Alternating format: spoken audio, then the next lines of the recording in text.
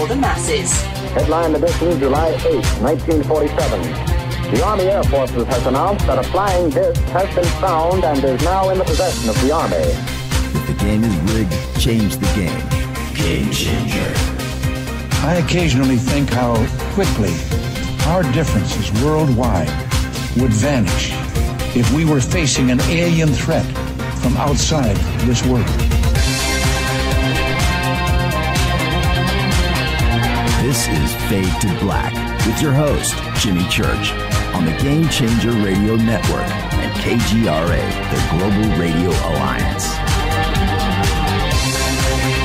I need your help to get to the year 1985. You're listening to Fade to Black with Jimmy Church on the Game Changer Network.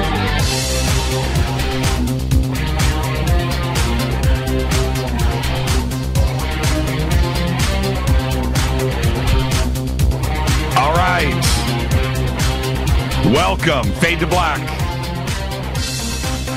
Bespoke radio for the masses. How you doing? It's Monday, October 8th, 2018. 284 days into the new year, just 81 days left.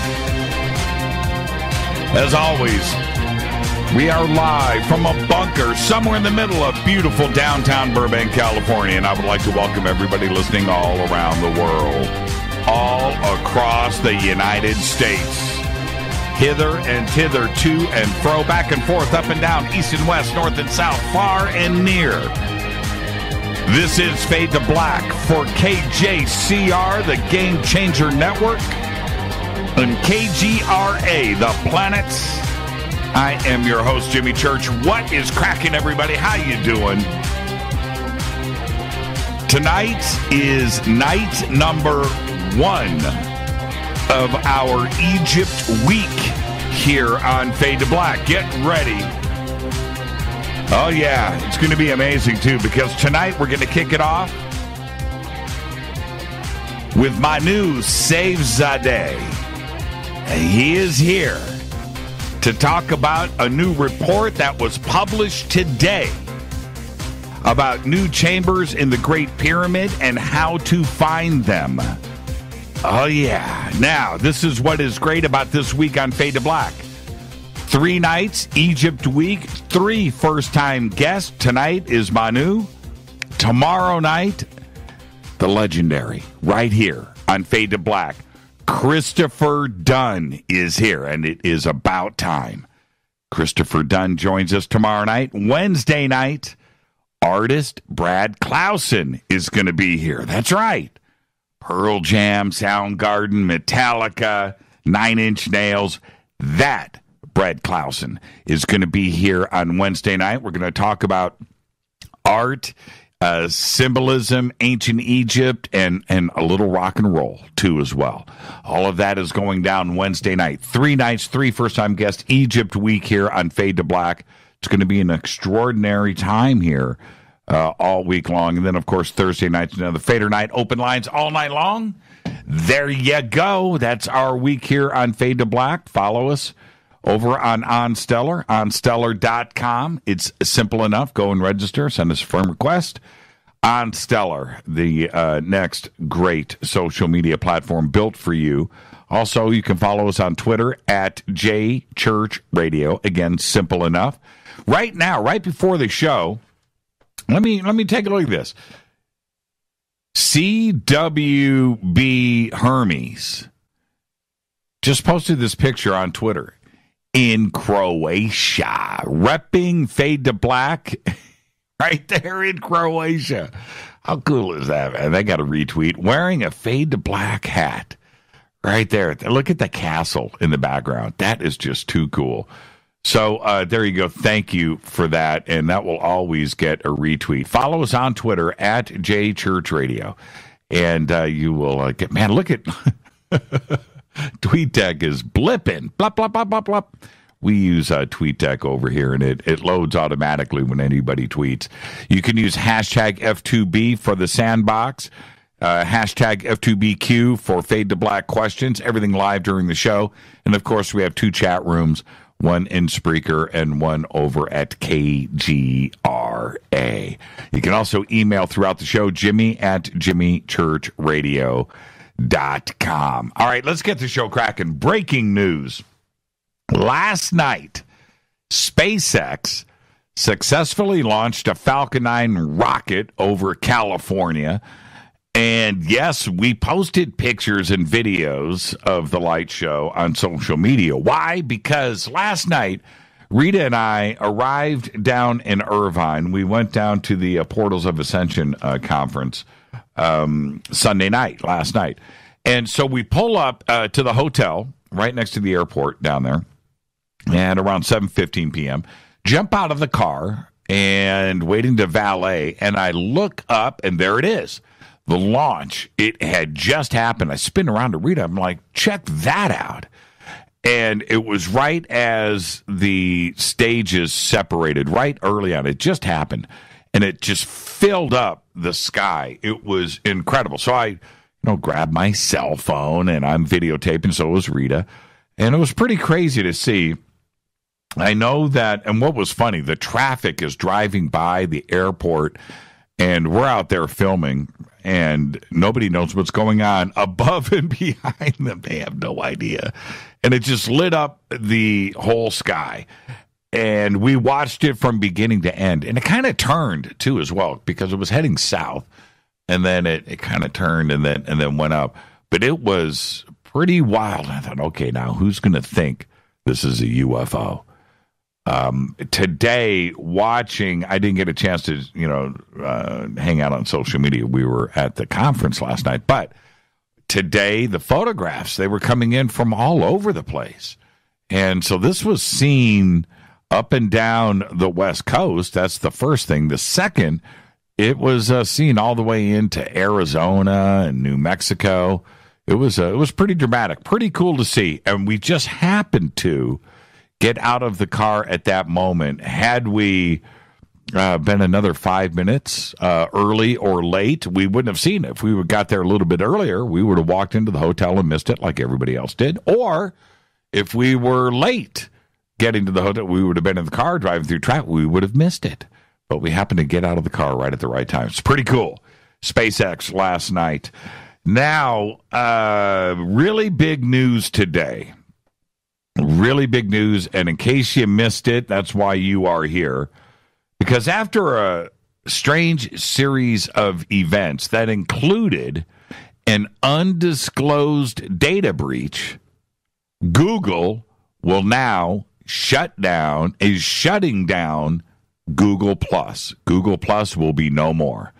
Google made the news official today in a blog post. Largely, the blog was about a new internal privacy initiative, and it's called Project Strobe. Well, Google decided to shut down Google+ after the discovery that a software glitch, this is Google, a software glitch gave developers access to detailed data about its users all the way back from 2015 until March of this year. Nearly 500,000 Google Plus users, which is probably all there are, by the way, could have everything from their full names to their home addresses up for grabs. And although Google found no evidence that any of that information was misused, and as soon as you hear that, well, you know that it was, Google never publicly disclosed the data breach at the time of its discovery. No, they didn't do it. Very interesting. Well, Google Plus is no more. I know that we had a Fade to Black Google Plus page. I don't think we ever updated it or did anything with it. The only reason why it was there was because that with Google, with YouTube, with analytics and everything else, Google Plus was incorporated into all of that, and everything was tied together. So you didn't really have a choice but to start some kind of page. I haven't been to our Google Plus page in probably a couple of years. I know that it existed, and we put up graphics and whatever, but we just, nobody ever talked to us about Google Plus or any users out there. So I know that it just struggled along, but I guess now and this was the other thing. I didn't even go and check. I didn't even go and see if Google Plus was shut down today, if they shuttered it already.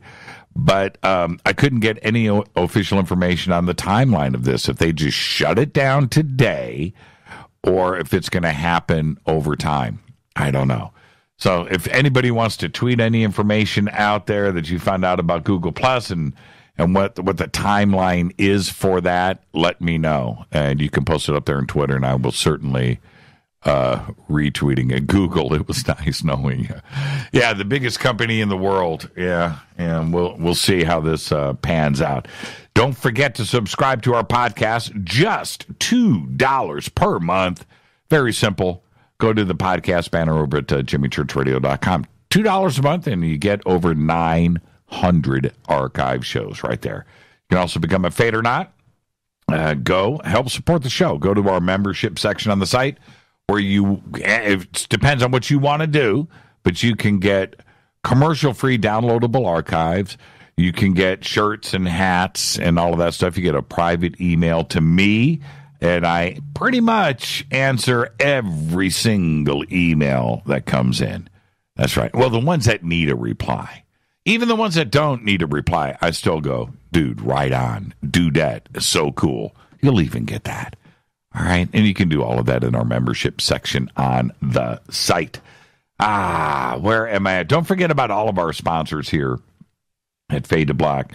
The way that this show cranks out every single day is from our sponsors, from our advertisers. They are amazing. They have been with us for a very long time. The products are stuff that I use. And not only that, you use, Rita, my family, everything, the Fade to Black team. It's what we do here. So visit all of our sponsors. Okay, let's get the show cracking. Happy birthday to today, one of my favorites. I'm going to say it. I'm just going to say it now. I don't care. Bruno Mars is 33 years old. Happy birthday, Bruno. Matt Damon, I'll say it too. Matt Damon today is 48. And if you haven't seen Deadpool 2, you need to go and see it. It's a great movie.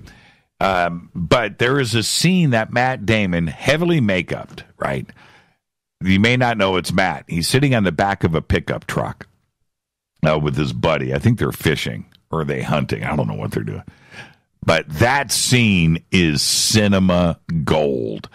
The outtakes are great because it's extended. And if you watch the director's cut of Deadpool 2, you get the full scene. It is great. Matt Damon. All right. Chevy Chase today is 75. And also today, Sigourney Weaver is 69. On this day in history, OTD.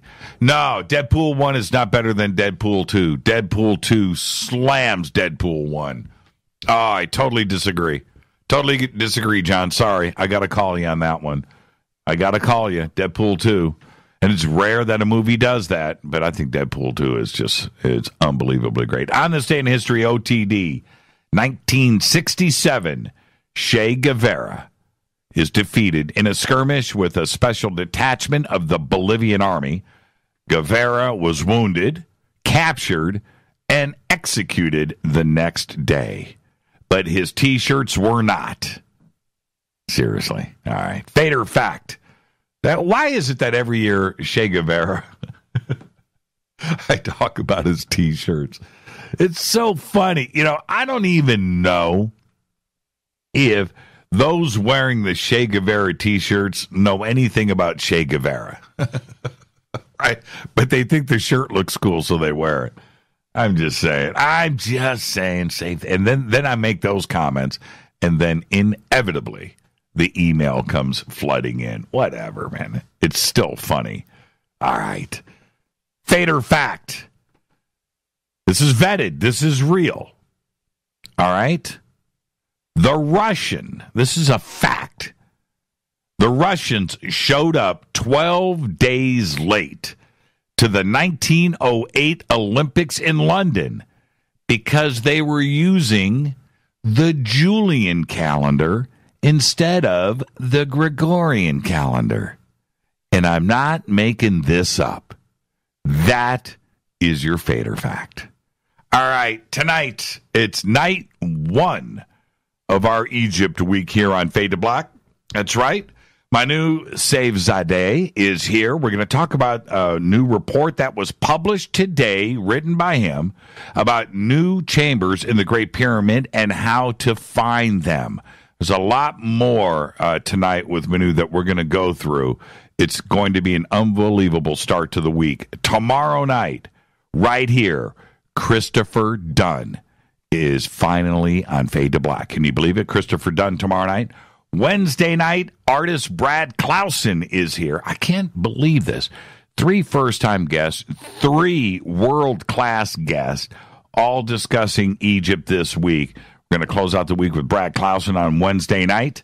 3 nights, 3 first-time guests. Unbelievable. Thursday is another Fader night with open lines all night long. Now, oh, man, I got to hit this coffee. River Moon coffee. Fade to Black blend. Also, Wednesday night, Brad Clausen is here. I know you guys are, I'll just say it now. How cool is it? That's my birthday, and I have Brad Clausen on the show. Yeah, man, I love my job. What do we know today? What do we know today? About anything. Think about that for a second. And I know that I always say we know nothing. Nothing. And although that is actually true on every front, from ancient history to space and the universe, right? I mean, just big chunk of everything right there, we know nothing. What is happening is that the more that we discover, the more that we find out that we're not only wrong, right, but that we know less and less as we discover things. And I know it seems conflicting. I know that, but it's really true. Let me explain. Let me help you through this. This is everything that Fade to Black is about. This is how my brain works. The reason for this, nobody knows. I'm going to repeat that about 5 times tonight. The reason for this, nobody knows. I went back and checked my show notes from 5 years ago. My show notes. Because I was starting to think about the numbers that I quote today. And I was like, well, that's changed, right? So I went and looked at some numbers that were current at the time. And I would quote them. And one of them, and this is really strange, this is 5 years ago, one of them at the time was that there are 100 billion stars in our Milky Way. Yeah, 5 years ago. Now, if you check around, depending on the source, if you check around and you go back 5 years, just go to the Wayback Machine and look. That was the number that was quoting. Today, depending on the source, that number is around 500 billion and up, by the way, in our own Milky Way. You have to ask yourself, how could that be? How could that? It doesn't make any sense, but that's actually the truth. Now, in our Milky Way, and the reason for this, I'll say it again, is that nobody knows. Nobody knows. Nobody knows how many stars are in the Milky Way. Every star has not been counted or named. Think about it. That would mean that there is a list somewhere compiled of 500 billion named stars. And it doesn't exist. So nobody knows. But they are guessing about this, and I get that. I understand. But the more that we know about our Milky Way and the universe, and these numbers are increasing, the less that we know. We didn't know 5 years ago that there were 400 billion additional stars in our Milky Way, apparently. So the more that we know, the less that we know. It's crazy. If you take this idea, this germ of an idea, and you take it to the next level, which is the planets in our Milky Way. That's right. If you take the same idea, you have the same issues in that the numbers have grown in the last 5 years. Now, there's lots of reason for this, but the main reason for this is that we just don't know. We don't know. Just 5 years ago, the amount of exoplanets that we were talking about, today we talk about 4,500 to 5,000. Next year, it'll be 10,000 to 20,000.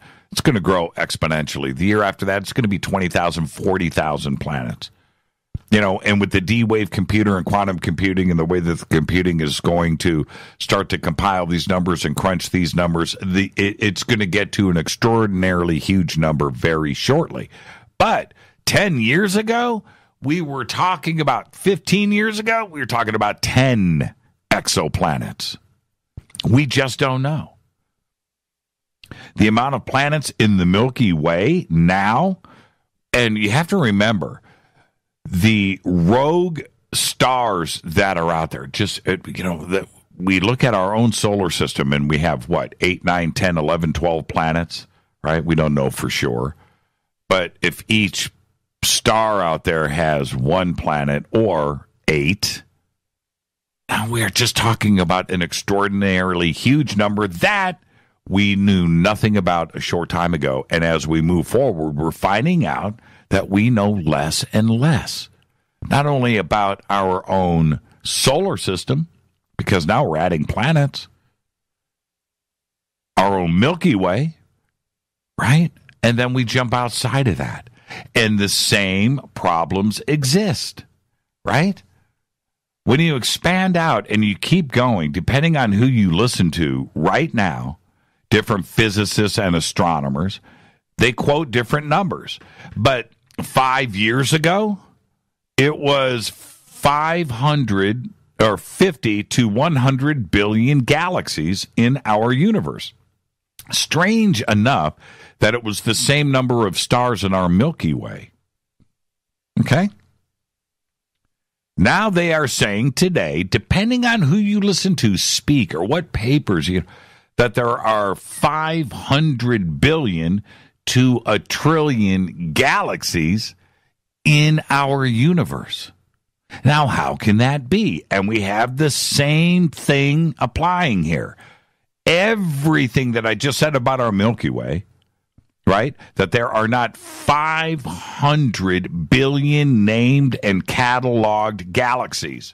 It just doesn't exist. They are guessing. Now, think about how freaking large of a list you would have if you were compiling all of the stars in each of these galaxies and our own, and then the galaxies themselves. These lists, these numbers, think about how huge they would be. It's actually bordering on numbered insanity. It's crazy. If we reverse the same process and apply the same methodology to our own Earth and history, we find out the same thing is happening right here. The more we learn, the less we know. It's crazy, I know, right?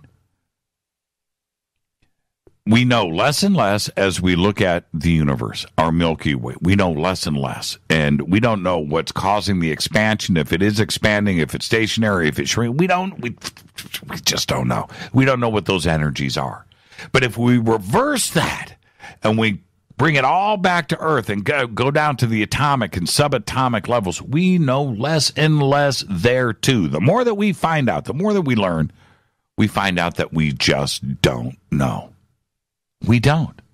Quantum theory and quantum mechanics absolutely crushes everything today. It crushes everything. How is it possible? The more that we learn today with archaeology and history on our own planet, how is it that we don't know how our ancestors built a simple wall. Sure, albeit with huge multi-ton blocks, but we don't know how it got done. I'm telling you, we know nothing. And that's on our own planet, let alone the universe. We actually don't have any idea. It's all guesswork. It is. There's nobody that can tell you how these stones were quarried, how they were moved, how they were transported, how they were carved, how they were fitted. Nobody knows.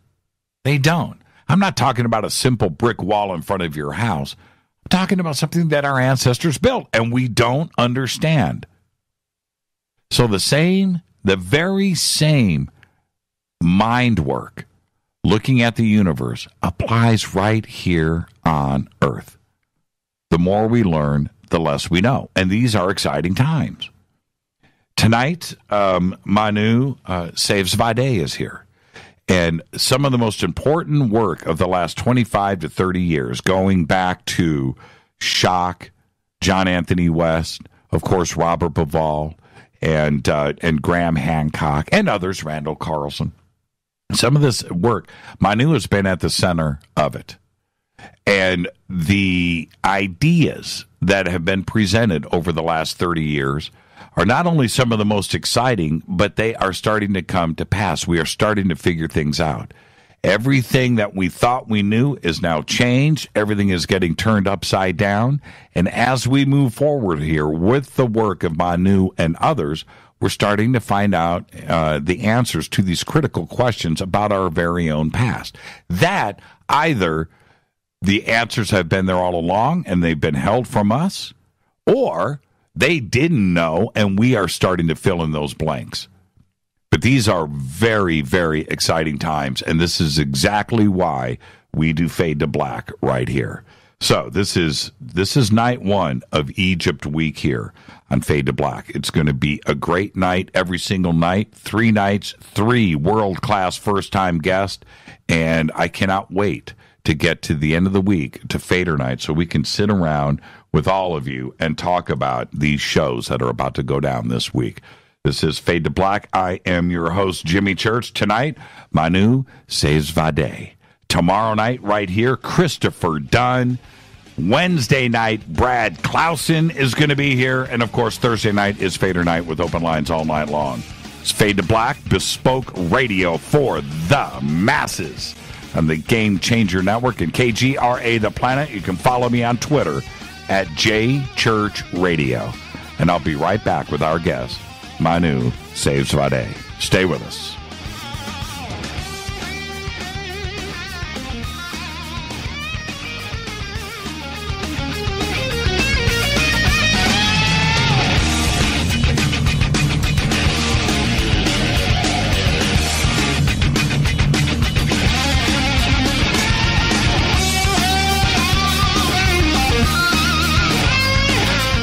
This is Nicole Church, daughter of you-know-who, and you're listening to Fade to Black on JimmyChurchRadio.com and the Game Changer Network. You're listening to Jimmy Church, Fade to Black. Fade to Black will now pause for alien identification. The station that talks the net. KGRA Radio. When you take the beans from Central America with dashes of Indonesian and African mixed in and then roast it to the dark side of Fade to Black, you create the ultimate brew of fringe. Introducing the Fade to Black blend from River Moon Coffee. Yes, River Moon's darkest customized roast was created for the love of Fade to Black. The alchemy of masterful roasting and smoking the beans is in every sip of this full-bodied, dark Java. I need my coffee dark, deep, with distinct bittersweet chocolate highlights, just like the bunker. Leaning further into the darkness of the roast is Fade to Black blend from River Moon Coffee. Just click on the banner at JimmyChurchRadio.com and use the promo code F2BBLEND for 15% off of your order today. Go Beckley Tepe. This is Jimmy Church of Fade to Black, and you can get our podcast for just $2 per month. All you have to do is click on the podcast banner over at jimmychurchradio.com. Times are changing. The circus of politics, healthcare's low standards and high prices, and let's not forget food quality. What to do? Arm yourself with Life Change Tea at getthetea.com. In a world of chemical imbalance and poor air and water quality, it's time you make a move. Log on to getthetea.com and stock up on organic non-GMO supplements. Don't forget the tea. Cleansing your body never felt so good. And we have a brand new tea called Takedown Tea, which helps support healthy glucose. All natural body support so you can be at your best, naturally. All you have to do is log on to getthetea.com. That's getthetea.com. We're not a fad that comes and goes. We are the real deal. Join us and armor up. Getthetea.com. That's getthetea.com. Changing America's health one tea bag at a time. 9 out of 10 geneticists agree. Fade to Black is not your father's radio show on the Game Changer Radio Network and KGRA, The Planet. Do you want to lose weight but have no idea where to begin? The Fast Start Diet, a 3-day weight loss plan, is the answer.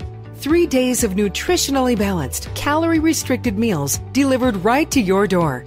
No shopping, no measuring, and no cooking. Everything is prepared for you and ready to eat at home or on the go.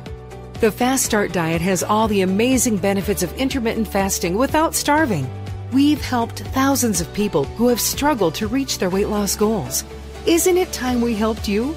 With the Fast Start Diet, you'll lose weight and feel great. Find Fast Start Diet on Amazon or go to faststartdiet.com and use promo code TALK to get 10% off your first box. And as a special bonus, Fast Start will include their #1 rated Lipo-3 appetite suppressant spray free with your order. This is Jimmy Church, and whatever your diet plans are, do what I did. Go to faststartdiet.com. Hi, this is Rob Reiner from Anvil, and you're listening to JimmyChurchRadio.com. What's up? I'm Chris. What up? This is Kyle Massey, and you're listening to Jimmy Church Radio.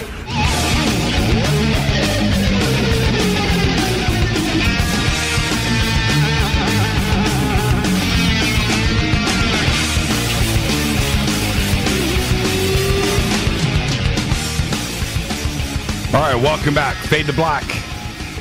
Tonight, night 1 of Egypt week here on Fade to Black. That's right. Tonight, Manu Seyfzadeh is here. Tomorrow night, Christopher Dunn joins us. And then Wednesday night, Brad Clausen is here. It's going to be an amazing week. Tonight, it is Manu. Manu Seyfzadeh is of Persian and German descent.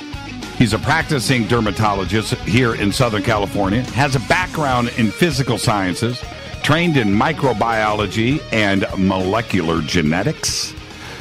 He became interested in Egyptology after reading Robert Bauval's The Orion Mystery, like most of us did. Manu's book, and I can't even say it, by the way, but it's the idea behind the architectural design of Khufu's Great Pyramid. It deciphers how the timing of the most sacred celestial objects observed by the ancient Egyptians first became geometry and then the core design of the most famous monument in the world, the Great Pyramid. The conclusion is unmistakable.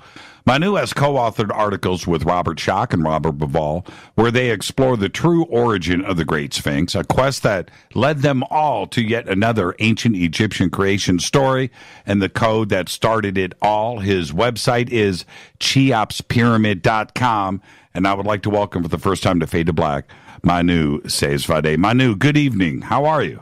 Hello, Jimmy. It's good to be here. Yeah, now, just for me, say the title of your book.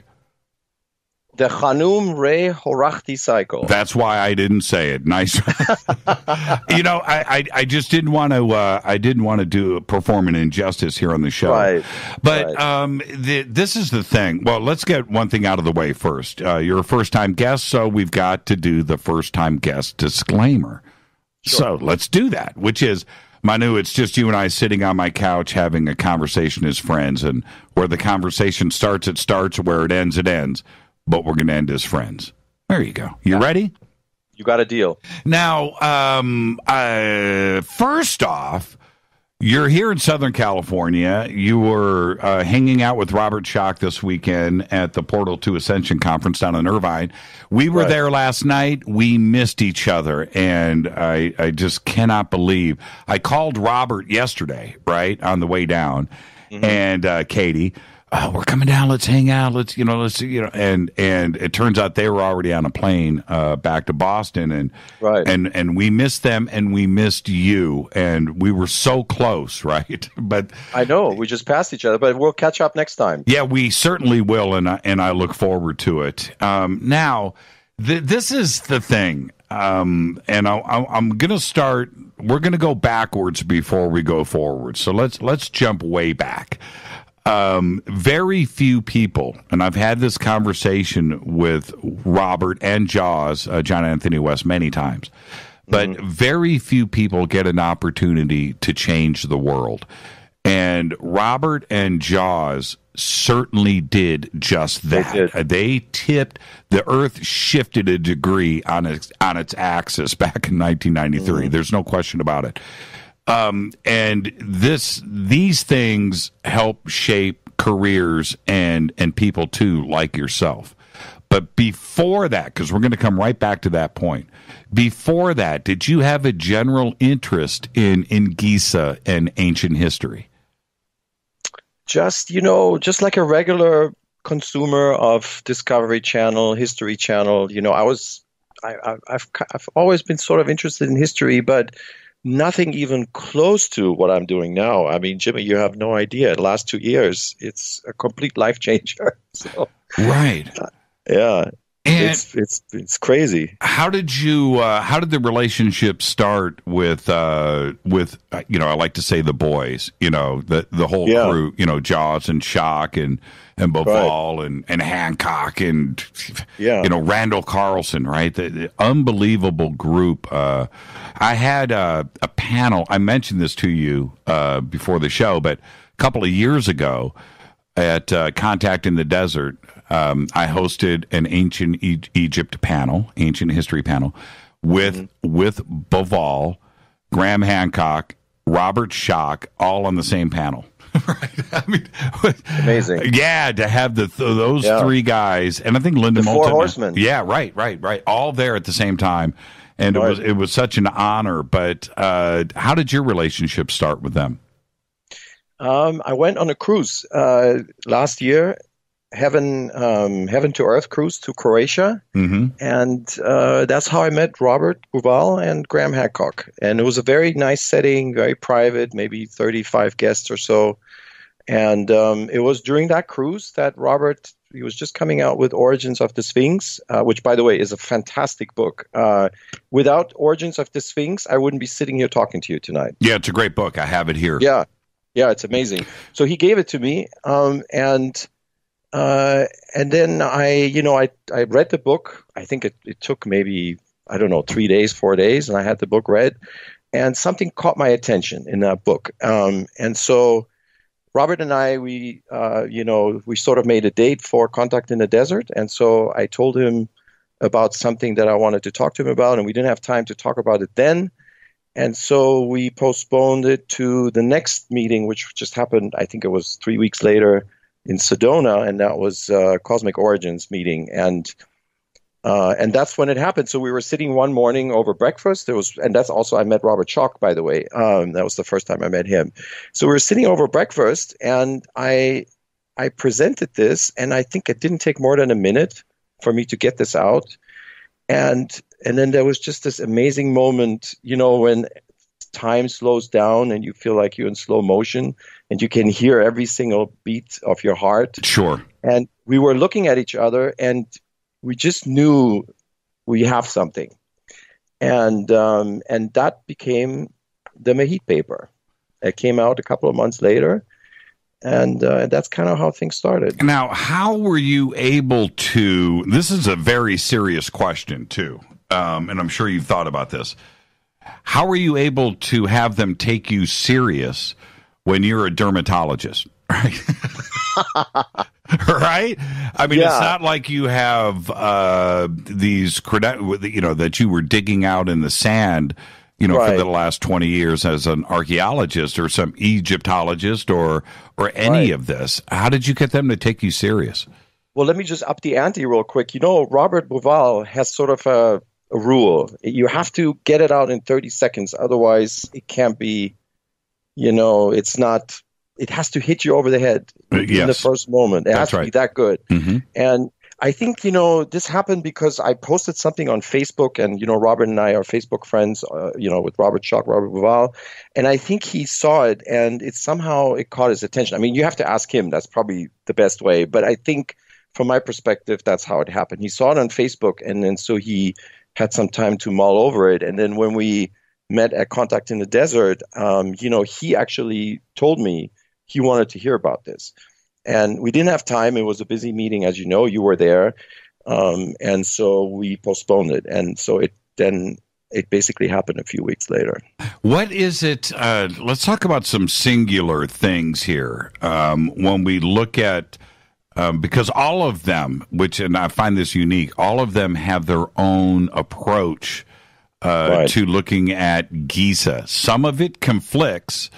Some of it overlaps, but all of it suggests that either we are being lied to, there's suppressed information, or that historians don't know anything anyway, right? So, I mean, but that's, so for each one of them, let's start with Bauval. What's the one thing that he brings to the table for you? He has an eye for things that it's just amazing. This is Origins of the Sphinx, for example. I was reading that and he was talking about, I want people to read it because I can't do it justice talking about it, but I'll just give you one little sample.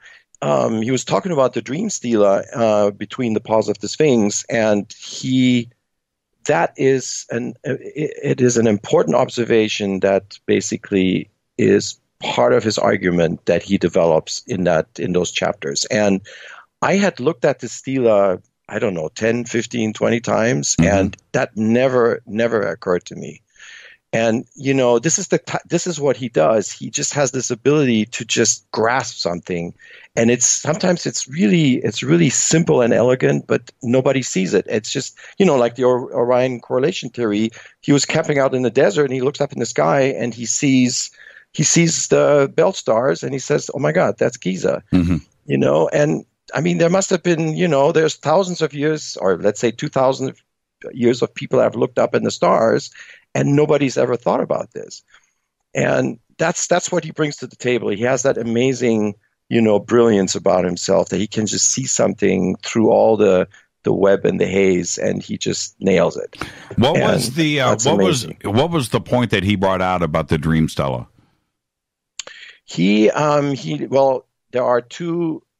There are two sphinxes on the dream stela, and there are in front of each depiction is the image of Thutmose IV, and Egyptologists, they look at that and saying that's just artistic symmetry that you show two sphinxes, and Robert picked up something very interesting on the on the northern sphinx. So on the right side, basically, he noticed that there is a libation icon. So Thutmose is actually, sort of pouring water into a vase. And he made a connection between that and something on the Dendera zodiac, which is a depiction of Aquarius, Happy. That's right. In ancient Egyptian. And from there, he launches this incredible argument, and it's just mind-boggling. I would have never been able to figure that out, but he did.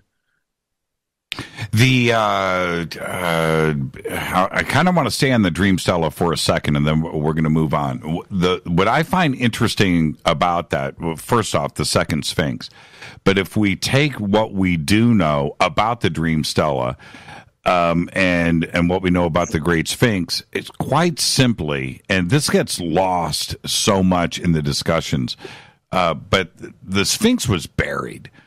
And not only was it buried, but nobody for a couple of thousand had no clue what was underneath the sand. They just thought it was this head that was sticking up, and they walked by it every day, and nobody thought about digging, right? Well, if you just take that simple thought and consider a second Sphinx and look at the Giza Plateau, nobody has any idea what's underneath that sand. And the possibility of a second Sphinx being buried somewhere out there, probably on the west side of the Great Pyramid, that's my guess. But nobody knows. And it's that you can't say that there's only one Sphinx. You don't know. You don't know that is fact. You just simply don't. And that's what I get out of the Dream Stella. And I've always had that one singular thought. You know, there's a reason why there's two Sphinxes mentioned many times too. It's not just on the Dream Stella, but we don't know what's out there on the west side or for many square miles around the pyramid complex where there could be a second Sphinx. It only makes sense. Right, you're absolutely correct. There are actually depictions of a double-headed Sphinx with a common, like a chimera, a common body, two heads. And they depict sort of the underworld, and one entry is on the west side, and the other entry is on the east side, and that is exactly consistent with what you're saying. And so next time you talk to Robert, you should. That's a great topic for a discussion. Of course, Robert is proposing that the second Sphinx is in the sky. So the Dream Stella is showing one Sphinx on the ground, and one is in the sky, and the one in the sky is Leo. And that's how he develops the theme in Origins, that the whole Giza Plateau is basically a shrine to another time, Zeb Tepi. But the new idea that comes out in the book, and I don't want to give it away because I want you guys to read it, is that it ties in with, dating the whole complex, and so it's crucial that connection that he makes, that the second Sphinx on the Dream Stela is maybe a sky Sphinx. Now let's go to Schoch and Jaws. I love saying that too, by the way, Schoch and Jaws. With those two, we can do it as a pair or individually. What is it that Schoch brings to the table? Yeah, the thing is, I think Egyptologists were sort of in their comfort zone. They were archaeological evidence. This is what they go by, pot shards and inscriptions. And then here comes a geologist, and he confronts them with some hard physical data, and they're not used to that. And so it just turned everything upside down in the early 90s when, and it's not just it's not one observation. It's two independent observations that corroborate each other. So you have the geology on what you see on the outside of the stones, but then you also have the geology under this, inside of the stones, under the surface, the decay, and these are completely different ways of dating stone decay, and they corroborate each other. And this is just, that's amazing. And it's difficult to slip out of that hold, that evidence. And, there is a debate, and I want to be even-handed about it. I'm looking at this as a layman. I'm not a geologist. I'm just looking at it from, like you and I, looking at the data. And I think, there is a good discussion to be had. There's a debate to be had. But at the end of the day, I think it's a compelling case for more studies. And this is my beef with, Egyptology, that we haven't been allowed to do that. No, I don't know what the reasons are. We debate it every day. Is it suppression? Is it that they don't know? Why is it that they're trying to keep some of the fringe thoughts and ideas from being investigated? We can debate that. This big conspiracy of the education system. But what if the powers that be? And that can go on forever. But the facts are, as we look at it today, and the more that we learn about our own history, is that The Sphinx is much, much older. The Giza complex is much, much older. The pyramids are bringing more questions than answers every single day, and we're discovering stuff every day. And like I said in the opening statement, and I really mean this: the more that we learn, the less that we know, and that's really the truth. That's how it should be. It should be. That's how science. I mean, Jimmy, I come from a science background where these type of personality. I mean, you have personality conflicts, but it's just not even close to being that way. I mean, if you have a dispute, okay, so you design an experiment and you try to settle the dispute. It's complete. You don't even think about arguing and quibbling over this opinion and that opinion. No, you just sit down and design an experiment to settle the issue. And in in ancient history, in Egyptology, I understand you can't do that easily. You can't just do an experiment because you're basically dependent on evidence to come out of the ground. But my contention is that there is a lot of evidence out of the ground that just hasn't been interpreted always, in a sort of even-handed way.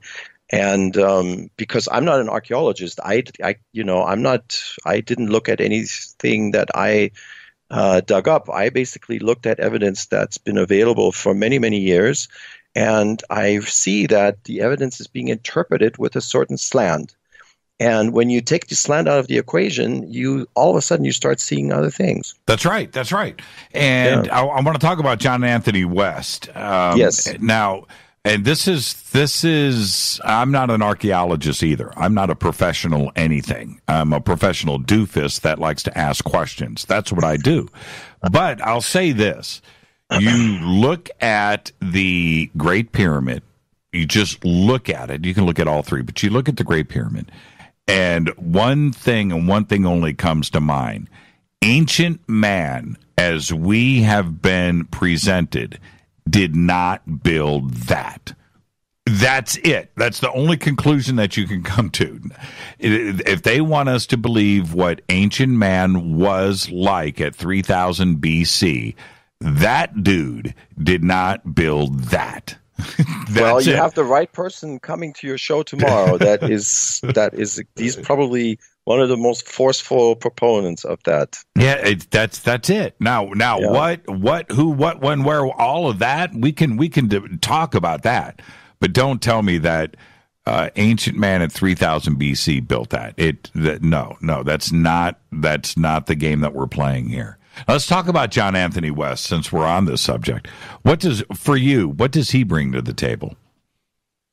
I actually had never had, and I never met him for a discussion. I met him at a conference, but we didn't have time. I wasn't able to sit down and discuss with him. But he's sort of the spiritual, godfather of this entire movement. When I say Robert Bauval has a certain way of seeing things, and Robert Schoch has this, meticulous, detailed approach, evidence-based, they all have their different styles. And John Anthony West is sort of he has the vision, the long-term vision to interpret everything through just a completely different lens. And so they all bring different things to the table. And it's very inspiring. I mean, to me, these are all, I look at them, they're all teachers. They have different ways of teaching, and I can learn from all of them. Now, we're going to hit a break here, so let's set up for when we come back. You guys sit down and have breakfast, and this idea comes together for this paper. Tell us about that. Yeah, so there is the Mahit paper, which we published last year, and there's already discussions going on. I'm noticing it, and I just wanted to add a little bit of context to that.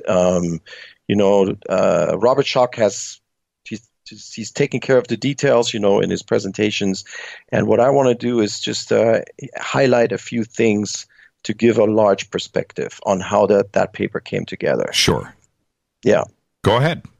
Okay. Let's start. So Right. So the first thing I want to talk about is a little bit about the history of the Sphinx, and specifically two things about the Sphinx that are controversial. The first thing, of course, is the age and who made it. And the second thing is what's underneath the Sphinx. And so let me start with the second one first. So what's underneath the Sphinx?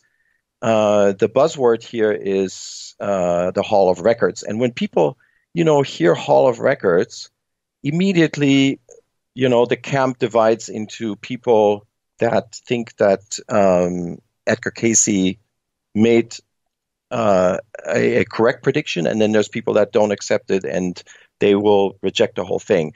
And I want to sort of get past that. So, Edgar Cayce basically had 3 sessions when he predicted this, and 2 of them in 1933 and 1 in 1941.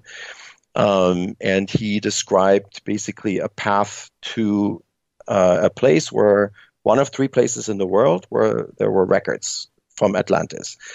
And but even long before Edgar Cayce, there was a rumor mill, and it goes all the way through the Arab historians to the Roman historians, maybe even Plato, where they are saying that there's something under the Sphinx, and it's basically 2 types of stories. Either it's a grave, somebody's buried under the Sphinx, or it's some kind of archive. And and what I just wanted to clarify that our paper goes way, way past all of this time frame. This time frame that I just described is maybe 2,300 years long. So we go back to Plato's time, 300 BC, let's say 360 BC, when he published Timaeus.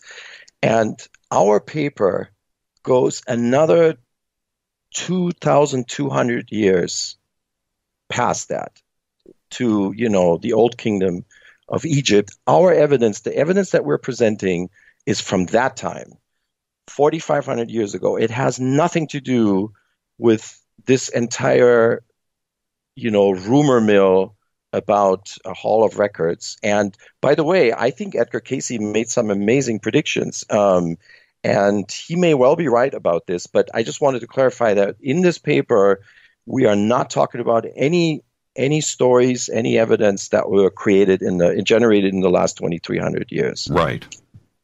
Yeah. Okay, let's take a break. Actually, let's pick up right where there's too much to go to in the next 60 seconds. Let's take a break right here, and we'll just pick up right where we left off. Our guest tonight, Manu Seyfzadeh. We're talking about the paper that was just published today. We'll cover that in a little bit. We're discussing his first paper that was published with Schoch and Robert Bauval. I'm your host, Jimmy Church. This is Fade to Black, night 1 of our Egypt week. We'll be right back. Stay with us.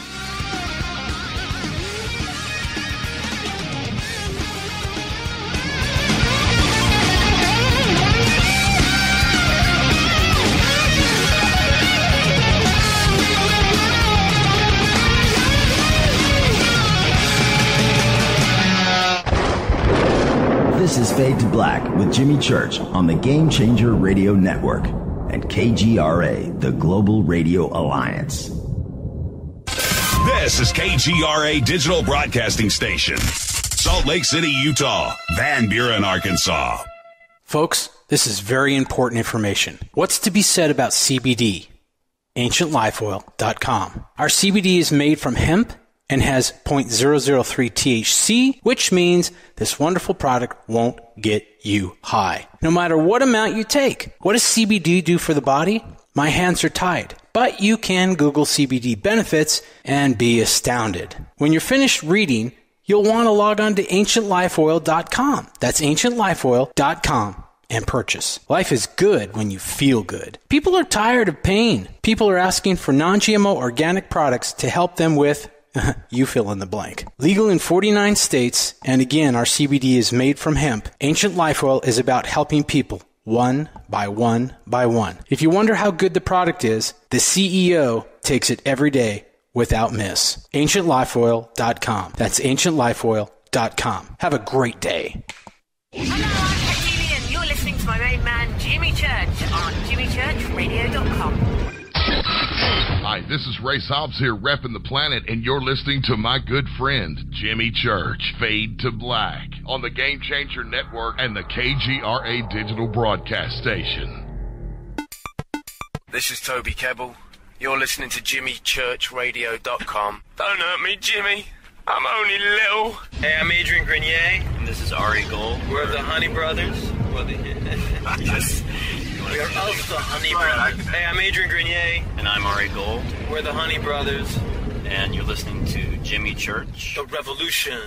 Reclaim your active lifestyle with Angioprim. Angioprim is the original liquid oral chelation supplement. Chelation helps remove toxins, heavy metals, and cholesterol in your veins and arteries that can cause blockages. Scientific research proves the active ingredient in Angioprim has superior oral chelation action that helps promote cardiovascular health. Find out more. Go to angioprim.com. Talk to a trained consultant by calling Angioprim toll-free 877-882-7221. This is Jimmy Church of Fade to Black, and you can become an official Fadernaut by just going to our membership section at jimmychurchradio.com.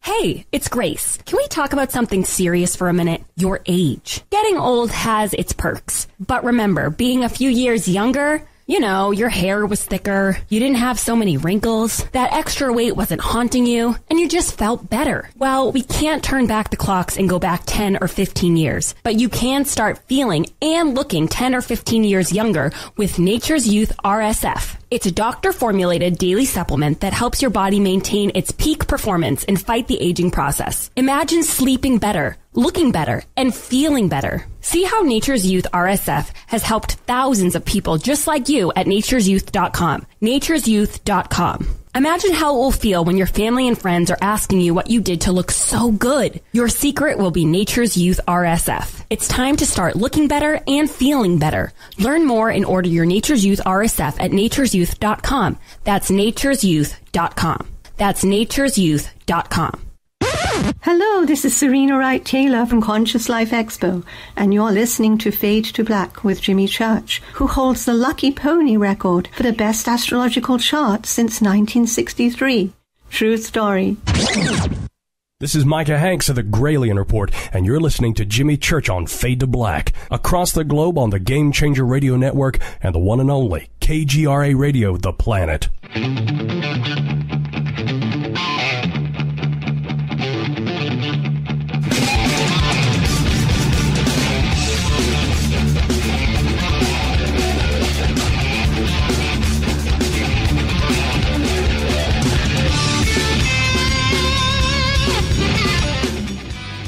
Welcome back. Fade to Black. I'm your host, Jimmy Church. Night one of our Egypt week here on Fade to Black.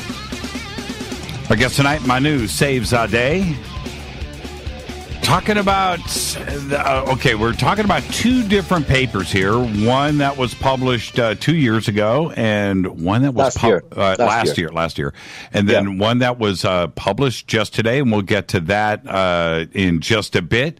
And we were talking about 2 points on the Sphinx, and I want to stay on the dating concept here. When we look at the year of 10,500 BC, that this date has been it's been connected from a few different points. One, of course, Bauval's dating, along with Graham Hancock. That deals with celestial alignments of Orion and, of course, Leo at 10,500 BC. Right there, right between the paws, facing Leo, and then on the backside, Orion perfectly aligns with the ground. Right. Okay, so there's that part. And then it just so happens of the dating of the rainfall and the erosion of what Schoch and Jaws brought forward in there, they came up with the same date. Now that's pretty compelling evidence right there. I think it's older. I think it's older myself. Right. Well, it could be. I was in Egypt last week, and I stood in front of the rock that was carved during Khufu's time, and I was by the Sphinx, and it's like night and day. I mean, you can't the erosion around the Sphinx and the erosion on the very same rock that is maybe 100 meters to the south you can't compare it. It's completely different. So you don't even need numbers. You just look at it and you just know. It's not possible. It's not. No. So let's talk about that for a second. You did just get back from Egypt. What were you doing out there? I was actually doing a little bit of research, which means that I walk around on the plateau and look for things that normally as a tourist you wouldn't look for, and just to get some ideas, take some pictures, So kind of that for 2 weeks I was up there maybe 5 times. I went to the museum a couple of times, and that's how I get ideas, look at evidence, over again, and who knows, maybe another paper will come up in the next few months. Who do you use for a guide when you're out there?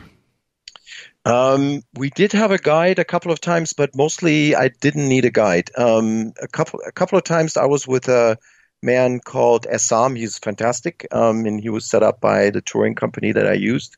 And we have great discussions. He speaks great English, and he was with us for 5 days. We went to Dashur. We went to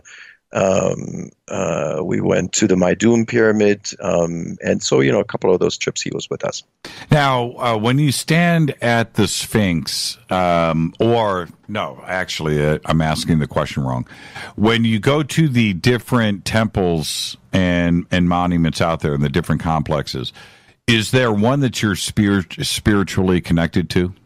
Abu Sir. Really? Okay, so tell me how you came to that conclusion. I love asking this question. It is the most peaceful place I've been to. And, did you have a revelation when you set foot? I felt, there's 2 places in Egypt that I had this feeling. The first one was last year when I went with Alan Green, who you of course know. Mm-hmm. Alan and I went to Karnak, and I went to Hatshepsut's inner sanctum, and I felt something amazing looking at her reliefs and the inscriptions. It was incredible. And I had that same feeling this trip when I went up the causeway to see the pyramid of Sahura. Her complex is just ginormous. I haven't been to Egypt yet. We're going to go next year, but when I see that in pictures, I always come to the same conclusion. How? It's ridiculously huge. It's just beyond words, isn't it? Right. Yeah, it's a big complex. That's right. And as you go up, you feel like it gets ever more private. And when you get all the way into her inner sanctuary, there's this relief with her, caressing Hathor, the cow in the cow shape. And it's just something about it. Now, you brought up the Dream Stela. Now, although the Dream Stela is important, and there's a lot of things that are there, and it's the original, and you can see it. It's right there. It's between the paws. But I don't think that's the important one. I think the inventory Stela is where the crucial information is. Yes. Yeah, the inventory Stela. So this is, of course, a big subject, and one of these days when we have another chat, then we'll talk about the inventory. So Robert Schoch and I just published a paper basically countering the current mainstream view that it's historical fraud, meaning that the stela was produced in the late period, but the story on the stela is not a true story. But it is basically the one explicit evidence that exists that Khufu knew the Sphinx, and in fact he repaired it, and it also says that he built his pyramid. So, and Egyptologists are basically dismissing this whole thing as a way for the priests to attract business to the temple of Isis, which is right by Henutzen's pyramid, the Queen Pyramid. That's the southernmost of the 3. And, the temple was built and the priests produced the stela, and Egyptologists are saying that this was a way to get donations. And we are thoroughly, it's a 60-page paper, Jimmy. I don't think there's ever been a paper written in this much detail taking down the current view on the stela. And Robert and I published this just a few months ago. It hasn't gotten that much attention, which I understand. It's very, very detailed. There's a lot of language analysis in there. And of course, there is going to be pushback and debate, which I completely expect. But we wanted to start a different type of discussion. We don't want to have, the field just dismiss the stela as fraud, and when there's a lot of holes in that argument, and we point out all those holes in this paper. Now, the inventory stela, it's my understanding that it's not even on public display. It's locked up, right? No, it is. But it's funny you say that. I couldn't find it in the museum, so I went to one of the guards, and believe it or not, he introduced me to the director of the museum, which I wasn't asking for that, but okay, here he is, a very nice gentleman. And so he didn't quite know in the beginning, and because I don't think he understood the English word inventory stela, but eventually we found it, and he was actually really surprised when I told him what it says. And that doesn't mean that I convinced him, but he didn't know that the text says that Khufu knew the Sphinx. Well, he also, I don't know if I misheard you, but the inventory stela also says that Khufu repaired the Sphinx, but he also repaired the pyramid. I don't think he says that he built the pyramid. I think he says that he was there for repairs. Well, this is, okay, so this gets into very detailed language analysis, and we should probably reserve this for another talk, Jimmy, but just to give you the short answer, if you look at the specific text, the hieroglyphic expression for building versus rebuilding, okay? Mm-hmm. So rebuilding, you have to add a symbol, which is the foot of a donkey, believe it or not. I know that's kind of funny, but the foot of a donkey has the phonetic value of uhem. And uhem means to again or repeat. So when you use the word build and then you add that symbol behind it, that means rebuilding. Okay, got it. So that is one part of the stela which pertains to the Temple of Isis. So Khufu repairs the Temple of Isis, but the other part of the stela where he talks about building his pyramid, it only uses the verb build. So you don't have that modification behind it. And so based on that, I would say we do have a positive control in the same text that tells us when it's supposed to mean rebuilding and when it's supposed to be building. So based on that, I would have to conclude that if I take it at face value, that Khufu built the pyramid. But it doesnn't mean necessarily, there is still a way to basically combine the two fields. So I think there was a prehistoric site, and Khufu built on top of it. Now, where you draw the line, okay, so you can debate that, but I think you are right. Those monuments, there was something there, and by the way, Robert Bauval, of course, has also entertained that there was something there before which aligned with Zeb Tepi, the three positions. Mm-hmm. And then came the Old Kingdom kings, and they built their pyramids on it, and they basically just built right on top of those structures, and which is why the orientation is locked in the same way. Now, you just said something that we don't mention often on the show, and it needs to be not only mentioned but clarified. You just said Zeb Tepi. Right. Tell everybody, this is such an important term in Egyptology. What is Zeb Tepi? Zeb Tepi, you know what? Zeb Tepi would be sort of the biblical equivalent of Genesis. So it's the first time when the gods ruled Egypt, and it was a time of harmony. But then there was also a conflict, which happened in year 363, according to the Edfu texts. And in that year, there was a battle, an epic battle between good and evil, Horus and Seth. And Horus wins the battle. And all of this is also very nicely presented by Robert Bauval in Origins of the Sphinx. It's beautiful. I mean, he goes through all the myth and how it may have been enshrined at the Giza Plateau. But that's what Zeb Tepi is. It's the first time when the gods ruled, and then they passed their world onto man. So and in the EdFu text, and this is for the audience, but it really needs to be clarified. In the EdFu text, they mention Zep Tepi. Right. So that is pushing the dating back. This is now the time of the gods, or even the time before the gods, right? It's the first day. It's the first of everything. Right. Now, how long of a period of time are we actually talking about here? We don't know. It could be thousands of years. It could be 10,000 years. It could be 20,000 years. It could be 50,000 years. But they certainly make that reference there, and this is all clearly stated in the EdFu building text.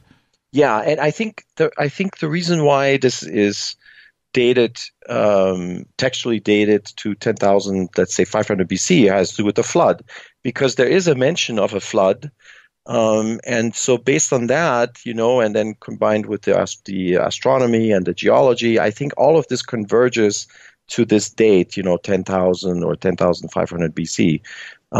So maybe that's when Zep Tepi was. Well, and I find it interesting that pretty much, I think every ancient culture on this planet has a flood myth. Everybody's got one. And Egyptologists would always say, well, yeah, except for Egypt, we don't have a flood myth. And they couldn't be further from the truth. And it's right there in the EdFu building text. And it states that there was a great flood at Zep Tepi at the beginning. Right. There's even, and you know what, Jimmy? There's even a story from the Middle Kingdom. It's fabulous. It's called The Shipwrecked Sailor. It was written in the Middle Kingdom, and it's really quickly. It's just a story of a sailor who got stranded on a lonely island, and there's a snake, and the snake turns out to be a friendly snake, and the snake actually describes an event that wiped out its family, and this event was a falling star. Now, how is it that can you read hieroglyphics? I am, yes. I'm maybe, let's say, early intermediate at this point. Well, you're much better than I am, and I like the way that you bring this up, the foot of a donkey, and phonetically versus a written version of the text. How good are you with it? Well, I think at this point I can maybe walk up to a stela and sort of get the general idea. And the next stage is, to be able to read a wisdom text, something like that. And I'm still far away from that. So, but at least I have all the pieces in place that I can sit down with the text, and with a lot of time, I could figure it out probably. How did hieroglyphics evolve? Versus what has been found at Abydos, at 3000 BC, going back to Menes, and Narmer. Through to Cleopatra's time. How did it evolve? Right. That's a great question, which actually pertains to our paper, the Mead paper. So this is, by the way, Wolfgang Helck is a German Egyptologist who is fabulous. He pieced this together. The first 300-400 years of dynastic Egypt. So basically, you had two language centers. One was in southern Egypt, one was in northern Egypt. The southern Egyptian language, the very first documented evidence comes from Tomb UJ, which is Scorpion. And that's where the German Archaeological Institute found these little tablets, and they realized, this is Günther Dreyer, who pieced this together. He said, this is a phonetic script. So what you hear is what it means, not what you see, but what you hear is what it means, just like our alphabet. Mm-hmm.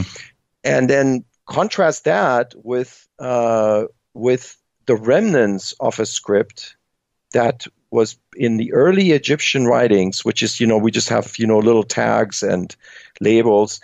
And those symbols, which came from northern Egypt, and that was maybe centered around Buto. So Buto was a prehistoric trading hub. They were trading with southern Egypt. They were probably trading with the Levant, maybe even with Mesopotamia. And so they were using a different script. And the main difference is that script was a visual script. It was pictograph. So what you see is what it means. And when, Narmer took conquered northern Egypt, at least that's, the current model, that there was a conquest, they adopted that script and then they gradually phased it out. So over the first, 5 pharaohs, you still have, initially you have both scripts, you have both types of symbols, and then the pictographs gradually get phased out. But here's the rub. The symbol that we are describing in the Mead paper, the lioness with the bent rod, that is one of those pictographic scripts from Buto, most likely, and this is Wolfgang Helck's also conclusion, and it is not a phonetic symbol. It is a pictorial symbol. So what you see is what you get. The meaning of that symbol most likely is an object somehow related to this lioness.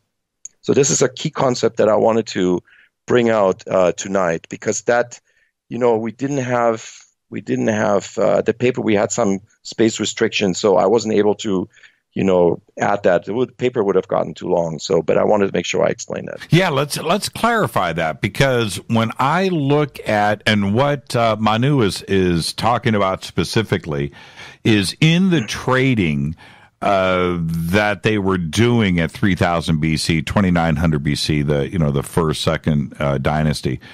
They would have little tabs on ivory and other, but that would have information on it. It was the first written language. It might even actually predate Mesopotamia, and some say that cuneiform was first. But anyway, that's exactly right. So Mesopotamian script, before it was the cuneiform, they also had a pictographic script, and you're absolutely correct. It is possible that with cultural exchange, that the Buto script, the Northern Egypt script, may have come from the early Mesopotamian script, and also vice versa. We don't know. That's right. But there is a connection. There is a linguistic connection potentially. Yes. And so they would name the year. Now this is what I find interesting. So they would name the year. They didn't have a number for the year, right? They didn't know that they were at 3000 BC. That's correct. That's right. But they would name the year for whatever it is. Manu had a baby, so they called it Manu had a baby year. Whatever it is, and they would put a picture of that on these tabs for taxation, for delivery, for a lot of different reasons, but we are able to accurately date some of these years because they would name the years. But also, I think, and when I look at these specific tabs and how they marked it, it looks like it was incorporated into the hieroglyphics that we actually know and love. That's right. I think they merged them. And also there's a king, there's the king name, the name of the king is shown on that. That's how we can date it. Right.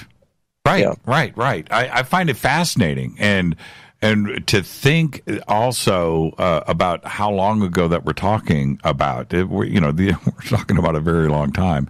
That they were actually naming years, and how important it was to know what a year was in length, and then you would name that year and name the next year and the next year, and they were able to get an accounting system together, and it's a mind-blowing thing.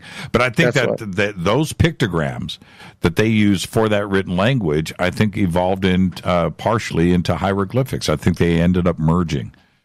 Yeah, that's right. They were using initially, let's say under the first king Narmer, and then came Hor-Aha.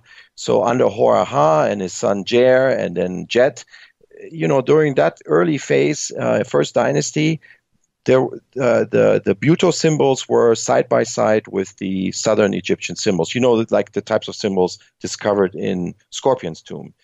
And then gradually, as Den is the main king when there must have been some kind of reform, a language reform, because all of a sudden a lot of these Buto scripts disappear, except for a few, and one of them is the lioness with the bent rod.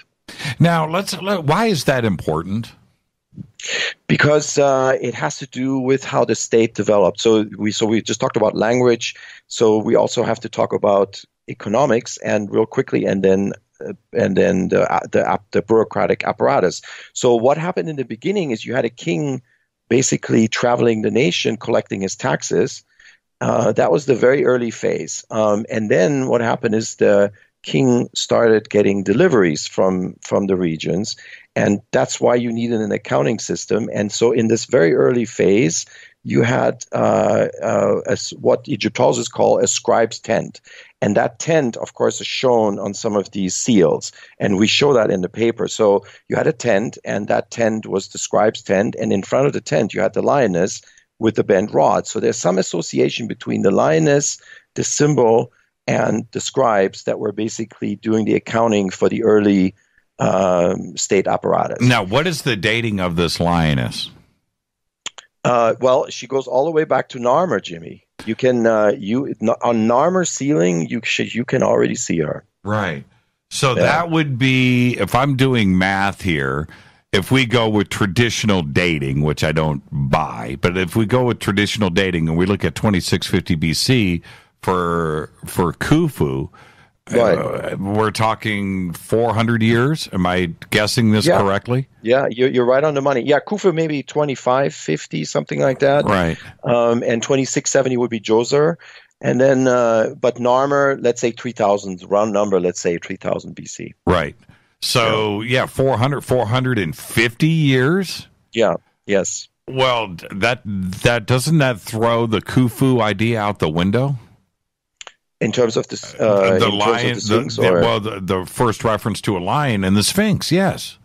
Yeah, that's what we're saying. So we see the lioness, we see the bent rod, and we know the name because on this gorgeous stela. Now this is a 4th dynasty stela, Wepem-Nofret, and he was probably, from the looks of it, a Sem priest, a shaman priest, and on his stela, which is in the West Field, you see actually the name of the lioness, and her name is Mehit, and she's right there, very close to the dual title, which is what we're saying is the chief scribe and the chief archivist.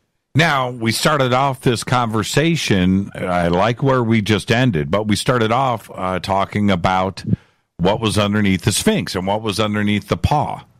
Right. So on that same stela, it's too bad we're on the radio, we can't see it, but of course it's easy to look up. So I need to just preface this real quick with something. There is more than 100 bureaucratic titles in ancient Egypt. Bureaucratic, provision, court titles, academic titles, and so what the Egyptians did when they basically inscribed their resume into their tombs, they grouped these titles into these categories. Kind of like a resume, you have different categories. They did exactly the same thing. They didn't just list these titles haphazardly. So let's go back to the stela, Wepem-Nofret. On the stela of Wepem-Nofret, there is a very nicely demarcated column where we have the dual title, which basically says that Wepem-Nofret was the chief scribe and the chief of this, what we're saying, the archive of Mehit. And right underneath is a line that I think should be the banner slogan for the alternative history movement, because it is the closest I think we're ever going to get to proof that there was a library. And so what this says Hem Neter Seshat Chentet Nesurech Meja. So what this basically says is that you have the chief scribe, the chief archivist of what? Of the Seshat Royal Library of Knowledge. That's kind of loosely how you can translate it. So there you have it. It's all in one nice column. You have an association between scribing, between archiving, and between a library. And it was a royal library, and it was associated with the goddess Seshat, which, of course, she was, associated with writing and with astronomy. Let's take a break right here. This is an absolutely fascinating conversation. Our guest tonight, got some noise on the line, Manu Seyfzadeh is here. I am your host, Jimmy Church. This is night one of Egypt Week here on Fade to Black. Stay with us.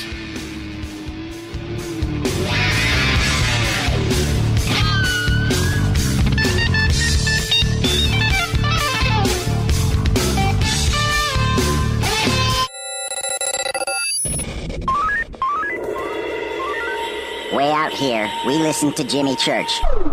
You're listening to Fade to Black.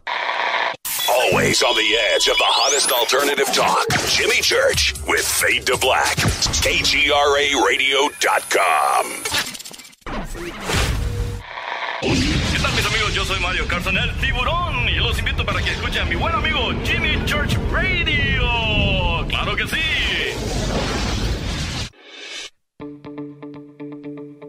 Hurricanes, earthquakes, wildfires. This year we've experienced more than our fair share.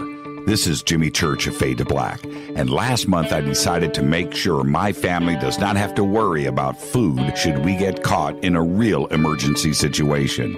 Introducing Numana, a healthy, storable product that tastes so good that you'll want to eat it every day instead of just during those times of duress. All Numana products have a 25-year shelf life, are MSG and GMO-free, no preservatives, and are made in America. With the Numana pack in your home, you'll be able to sleep at night knowing that you've protected your family. Not only have I tasted and tested, I own it. Now you can too. Just click on the Numana banner on JimmyChurchRadio.com and use the promo code Jimmy when you order. In addition to a discount, we'll send you an autographed Fade to Black t-shirt. Seriously. Go Beckley Teppy. Do you want to be an official Fadernaut? Of course you do. This is Jimmy Church of Fade to Black. Just go to our membership section at JimmyChurchRadio.com.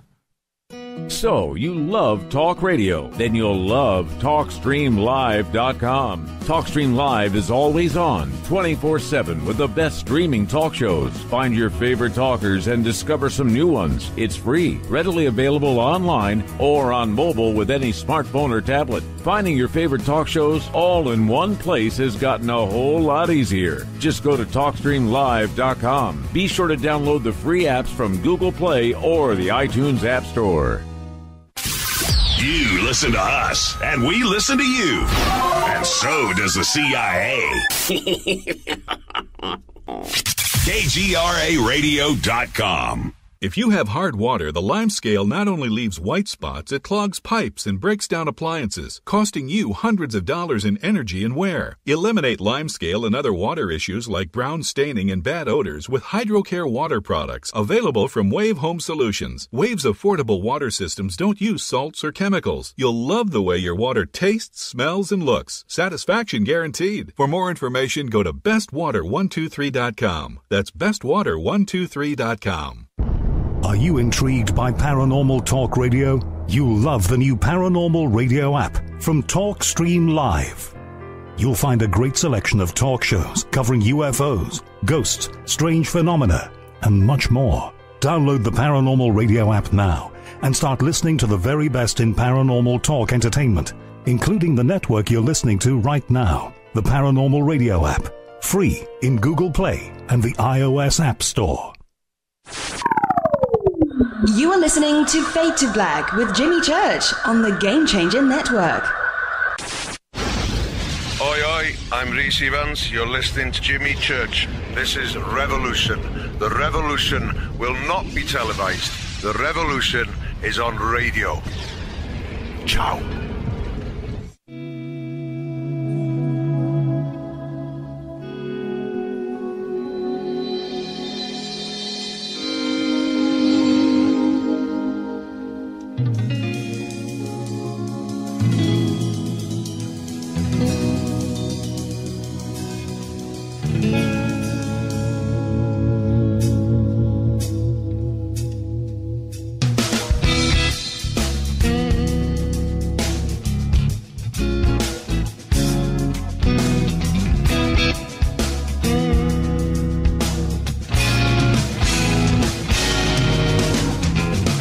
Welcome back, Fade to Black. I'm your host, Jimmy Church. You can follow me on Twitter at JChurchRadio. Tonight is Night one of our Egypt week right here on Fade to Black. Seems like we do it every week, don't we? Our guest tonight, Manu Seyfzadeh, is with us. And now, Manu, discussing the previous paper, and certainly Schoch and John Anthony West, they had found evidence of a space underneath the paw, which got completely shut down, by the Egyptologist and Zahi Hawass. Yes, and didn't allow that to be pursued. We'll save that debate for another show. But clearly, there is something underneath that paw. And what it is, one day I hope that we will actually find out. But the other part of the great debate is and I like everybody's opinion on this. I ask everybody the same question. Why the total lack of hieroglyphics and evidence on the Great Pyramid? Yeah, it's a good question. I don't know. And you would think that they leave their mark. So you could say, did they run out of time? Did they die before they had a chance to do it? I just don't know the answer to that. I know that's one piece of evidence that, you could say, well, maybe that those pyramids don't belong to that time. I understand the rationale for it. I went inside Una's pyramid a couple of weeks ago, and there was something that I had never heard of, and I had never seen it before. I mean, the pyramid texts are incredible, but the guard all of a sudden turned off the light and turned on his flashlight, and then what we saw is amazing. Basically, the wall next to the sarcophagus has a texture, a contour to it, and the contour is in the shape of Sahu. Oh, really? Orion. Yeah, it's incredible. I posted this on my Facebook page, and my cousin took an even better picture of it, and I had never heard of this. And it confirms that Orion was seen as the entire, as a constellation, not just as a star, but as the entire figure. Just like you see 1,000 years later in the tomb of Senenmut and Seti, you see actually Sahu as a figure, as a constellation. But here you see it in Una's pyramid, and that's just 200-300 years after the Great Pyramid supposedly was built. Well, I don't really answer your question. Yeah, you see, you bring up a great point. When we talk about Unas or just about any other pyramid or monument in all over Egypt, they didn't have any issues with writing, with writing, that's right. And it's everywhere. It's everywhere. Yeah. Every surface had something on it. The Valley of the Kings, everything had something on it. Every wall, every ceiling, every step, everything had something on it. And you have an opportunity at the very least with the Grand Gallery or the King's Chamber. Forget about the outside of it. Okay, whatever. The entrance doesn't mark enter here. I get all of that.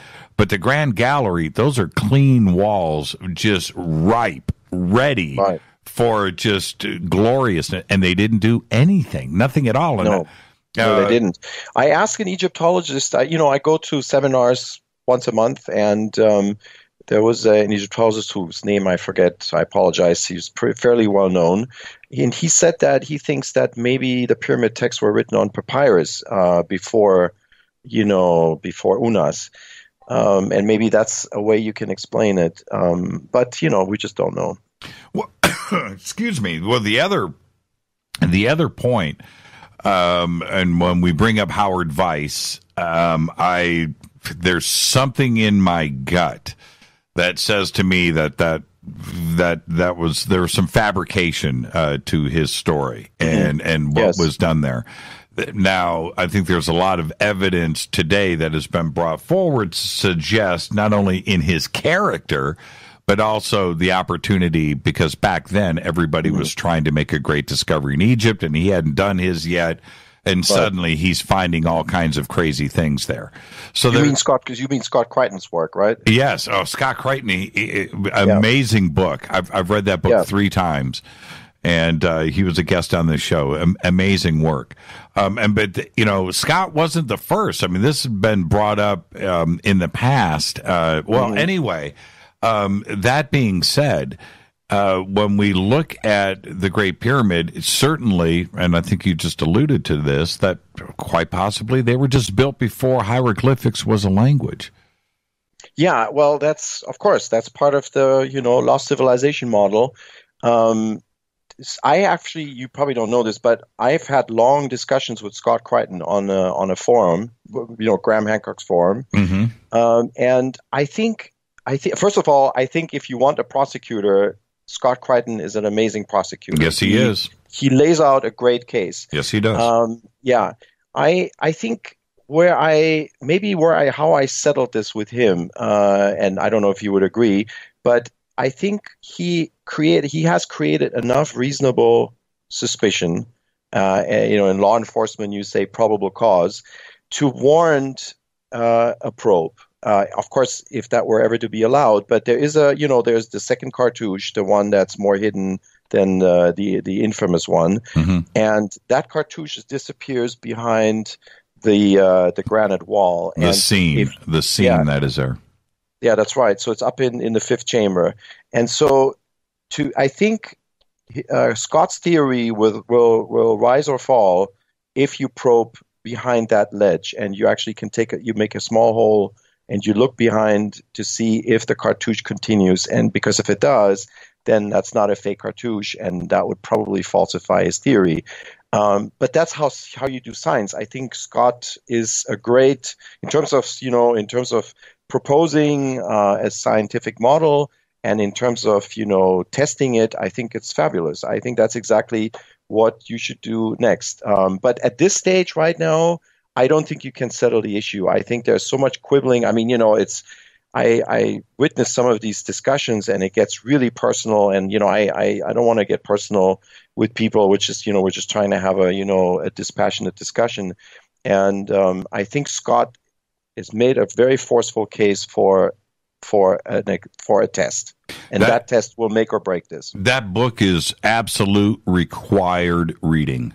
I agree. It's when the evidence is compelling. He has done the research, and when you go back, and he was so lucky to get the original journals and look at that and present them, and it's just required reading. You have to go. You can't discuss the Great Pyramid without having some general background on this. And Howard Weiss is critical to all of this. And Scott Crichton does a wonderful job in his book. Jimmy, this is a great segue to something I just want to insert real quick. I think this has to be said. There is no shame whatsoever in being proven wrong. In fact, that should be an honor badge. In science, if this is the way it used to be. You propose a model and then you try to falsify it. And so because if you can falsify a model, we know more. That's the way you advance knowledge. You don't always have to be right. Sometimes it's more useful to actually do an experiment and falsify yourself. And so that's how I look at Scott's theory. It's a great theory, it's a great model, and it actually makes a testable case. And I think that's what science is all about. But, to try to attack him personally, which I have witnessed this, he's getting personally attacked, and I think this completely misses the point. And this is really unfortunate in this field. This because people are so, they're so, it's so important to them to be correct, to be right. And they completely lose sight of the fact that that's not how you do science. It's not what science is all about. No, all you got to do is go up to the 5th level with a chisel and answer the question.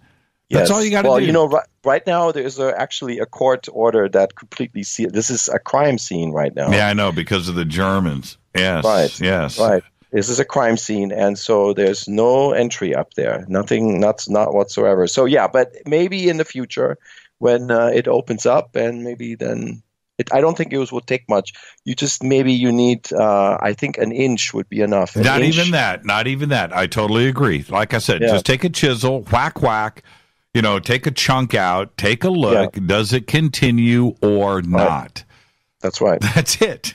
We could put an end to all of this. Yes. But anyway, okay, so now some of the most exciting stuff to come out of Egypt may be eclipsing King Tut is happening right now. And this additional chamber above the Grand Gallery, I think is, I talk about it nearly every day on the show.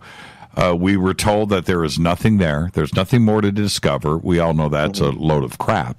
But this discovery with the muon scan is about as exciting as it gets. Yeah, it's a fascinating discovery. There's been one paper by David Lightbody who is criticizing it. He's saying it could be an artifact, and I think the team is aware of it. But of course, I'm not a physicist, but I have some science background. So I looked at the paper, and I think the criticism fell short. I think the chamber is real. And the reason why I'm saying that is because there was a detector outside of the pyramid as well. Mm-hmm. And that detector also picks up the big void. So I think it's for real. Now, as you started to look at this, there's something else that you bring up, which is the how do I describe it? God, I've watched that video so many times. The internal ramp that spirals around by Jean-Pierre.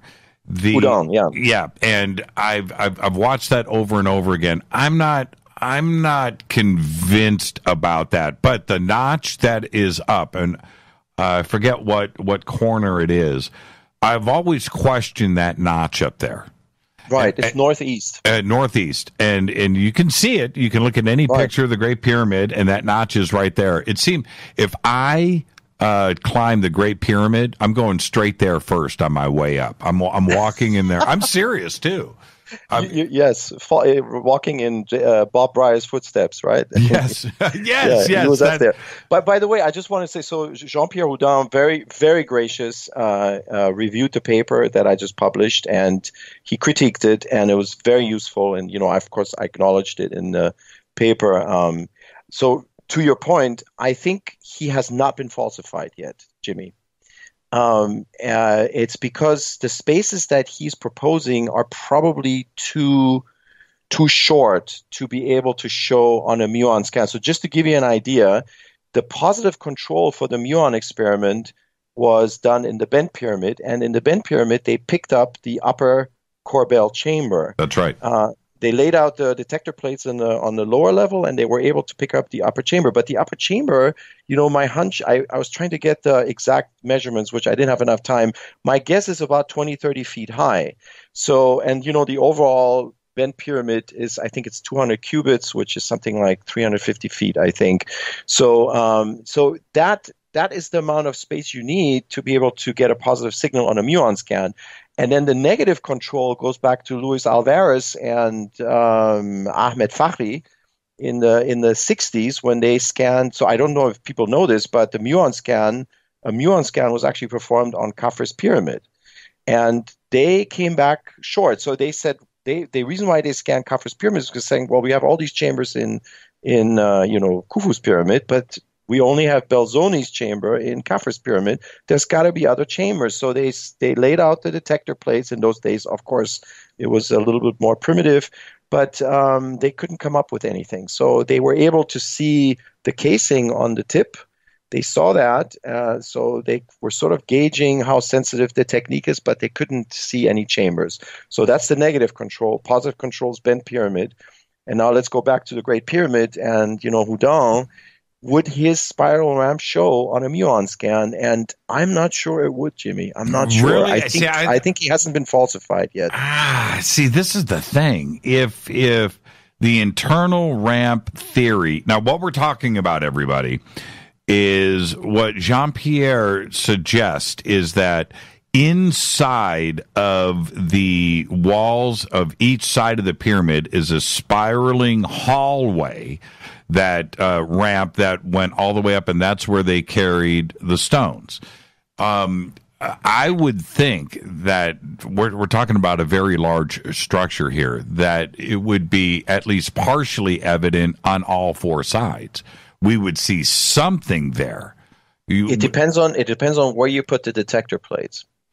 Well, certainly, but they would pick up something somewhere. They found, 3 anomalies so far, plus the new, I almost said the new Grand Gallery, the new chamber above the Grand Gallery. And they are able to do that not only with muons, but with heat signatures, too. And I would think that same thing would show up with these ginormous ramps. Right. The problem with the muons, the big void, yes, there's a positive signal, but it's surprisingly, how should I say? It's surprisingly small. It's a huge space, but if you look at the actual data, it's not such a big signal. I'm used to when I did molecular biology, my professor was saying, don't even talk to me unless you have at least a twofold effect.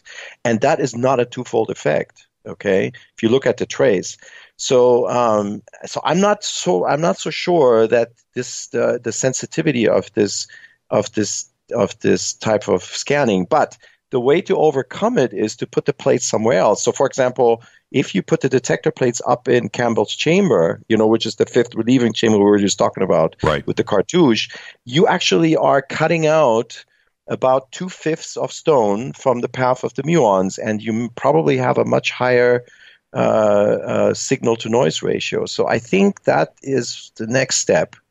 And of course, I have a surprise for you, which we can talk about in a few minutes.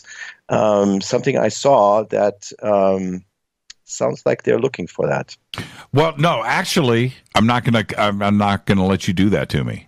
Okay, so no, let's discuss that, because when we come back, we'll get to the deep part of your paper, and we'll spend that whole site. What did you see?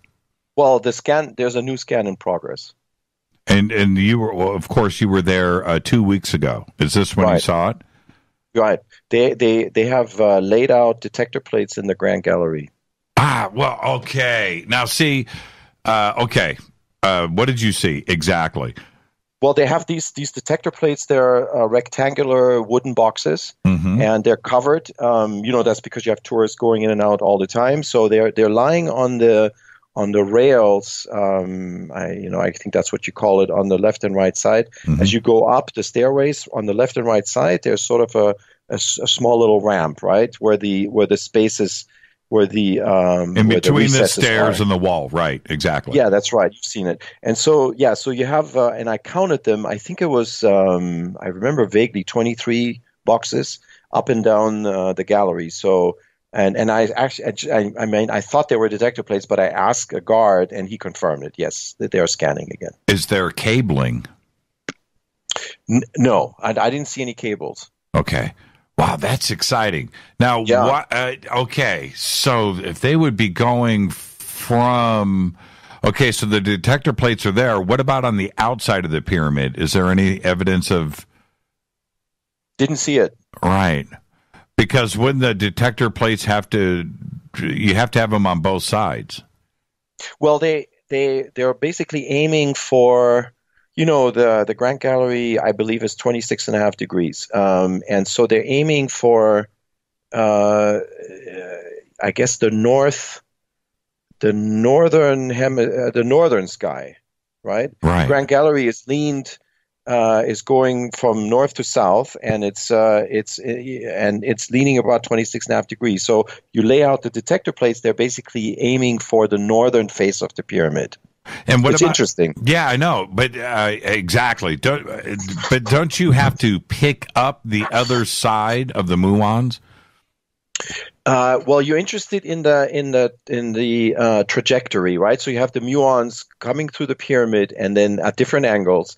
And then what they're doing with those detector plates, they're measuring the impact, and they're also measuring the angle. Right. So let's say you have an oblique trajectory, and then the muon goes obliquely through the pyramid, and then it goes into the detector plate at a certain angle. Mm-hmm. And that's how and then they process the data, and they know where the radiation came from. And then if there's a space in the pathway, it'll speed up the transmission, and you get more muon signals in those trajectories that are crossing a space. Right. And that's north to south. So they're I guess they would be detecting east to west. Well, coming in from the top. Yeah. Wow. So I wonder what. Okay. And that is, and also, if that is the case, and I'm assuming the detector plates are facing in the opposite direction, they're not facing each other, right? No. Right? They're facing the opposite direction, so they would be covering half of the pyramid on each side of the Grand Gallery. That's right. They're basically, they're looking up against northern side of it. And this may not be the only place. This is just what I saw. If I were them, I would put the plates into the relieving chambers. And who knows? Maybe they did. Have you seen? We've got 2 minutes before the break. Have you seen the Dassault video on the construction of the pyramid? The French aviation company. Yes, I have. What do you think about that? I think that's one of the. I do not know why that is not discussed more and openly debated. That's one of the most fascinating theories I've ever seen put forward. Yeah, the Grand Gallery is a logistical passage, right? As a counterpoint to lift up the stones, the heavy granite stones. I mean, it's a model. This is what science is. You propose a model and then you test it. And the first test ostensibly falsified it. This is what I'm trying to say. So the first run at it says that, no spiral ramp, and this whole thing, maybe not all of it, but at least the spiral ramp portion of it may be falsified, but with the stipulation that maybe the test wasn't sensitive enough, which is why I think they're doing this follow-up experiment to see if they can now see it. Well, also in the Dassault video, they suggest an exit out of the king's chamber, right? Yes. So you come in, you seal it off, you drop it, you have the trap doors, right? You seal it off, but those guys, the workers, had to get out. Right. So there's an exit, which is right behind the sarcophagus, and there's a stone there that's a different color than all of the other granite that is in the king's chamber. And that's the stone that they put in place after they exited. Next to the Grand Gallery is an exit ramp and hallway that goes down and leaves the pyramid at ground level. Right. Now, and then there's two secret rooms, according to Houdin. 2 secret rooms. And now what I find interesting about that is, well, first off, that stone is definitely a different color. You can look at any picture and that thing stands out like a sore thumb.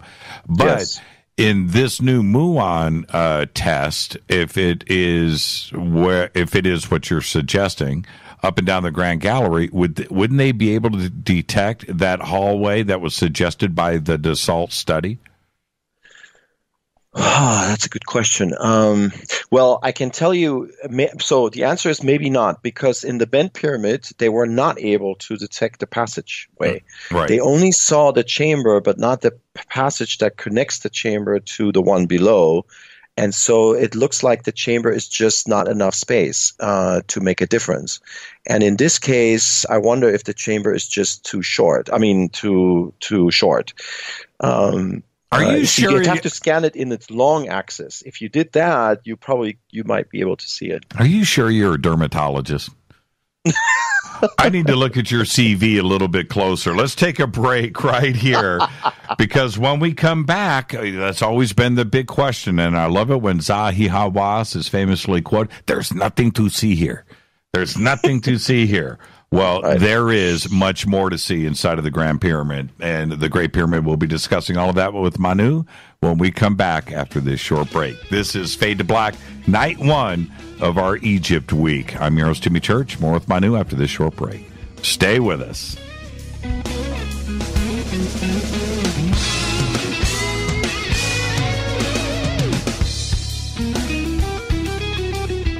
Hi everybody, this is Rob Halford, the Metal God on JimmyChurchRadio.com. This is KGRA Digital Broadcasting Station, Salt Lake City, Utah, Van Buren, Arkansas. Poor water quality is a major health issue, and it's only getting worse. Municipalities can't keep up, standards have dropped, and pollutants are increasing. Where does it all end? It ends by keeping the pollutants outside of your home with HydroCare's advanced systems available at Wave Home Solutions. No less than the best purification materials and processes have been developed by HydroCare to provide you with healthy, clean water for drinking, cooking, and showering. HydroCare far surpasses the competition in removing chlorine, odors, iron, lead, chemicals, limescale, and much more. Don't settle for less when it comes to your water. We'll take care of the toughest water problems for you, whether it's from a city or well source. Satisfaction guaranteed. For more information, call 888-997-WAVE. That's 888-997-WAVE. Or go to bestwater123.com. That's bestwater123.com. Wave Home Solutions for a healthy, comfortable home. Your contact for current news and trending topics.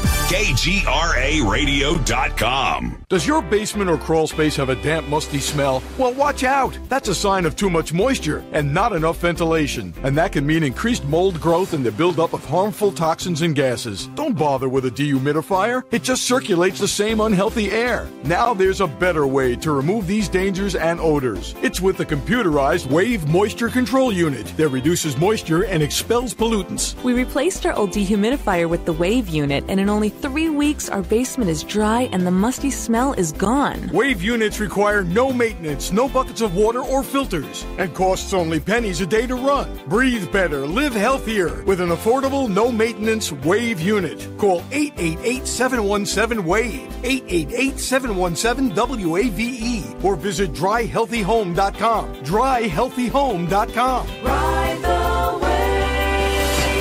Wave Home Solutions for a healthy, comfortable home. This is Jimmy Church of Fade to Black, and I only drink Fade to Black blend coffee from River Moon. Just click on the River Moon coffee banner at jimmychurchradio.com. Promo code F2B Blend. So are you tired of being tired? Well, then it's time to get the tea. Hey, it's Lisa here to tell you about this all-natural, all-organic tea I've been drinking that has had great results for over 20 years. It's called Life Change Tea, and it's specially formulated to help detoxify and cleanse your kidneys, liver, colon, and blood all at once. The colon is one of the most ignored organs in the human body. The faster that waste is eliminated from the body, the less time that waste sits in our intestines, spreading toxins to our bloodstream. This tea helps cleanse chemicals caused by outside intruders from our entire digestive system. And get this, weight loss can be a side effect. And with continued use of the tea, you can experience clearer, healthier, younger looking skin, increased energy, and a happier outlook on life. So if you're tired of being tired, get the Life Change Tea at getthetea.com. That's getthetea.com. And like me, you'll be glad you did. Did you know that when you're on the road with limited data or Wi-Fi available, you can still listen to every minute of Fade to Black by just calling 605-562-4482. No smartphone, app, or internet needed.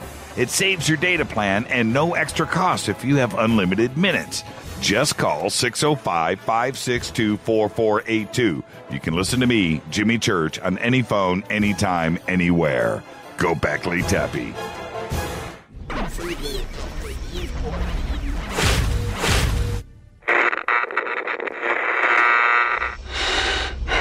You want to know a secret? I love ponies. I really love ponies. I'm serious. I couldn't stay sane without ponies to brush. Why Fade to Black? Because you never got that pony, damn it. This is Fade to Black with Jimmy Church on the Game Changer Radio Network and KGRA, the Global Radio Alliance.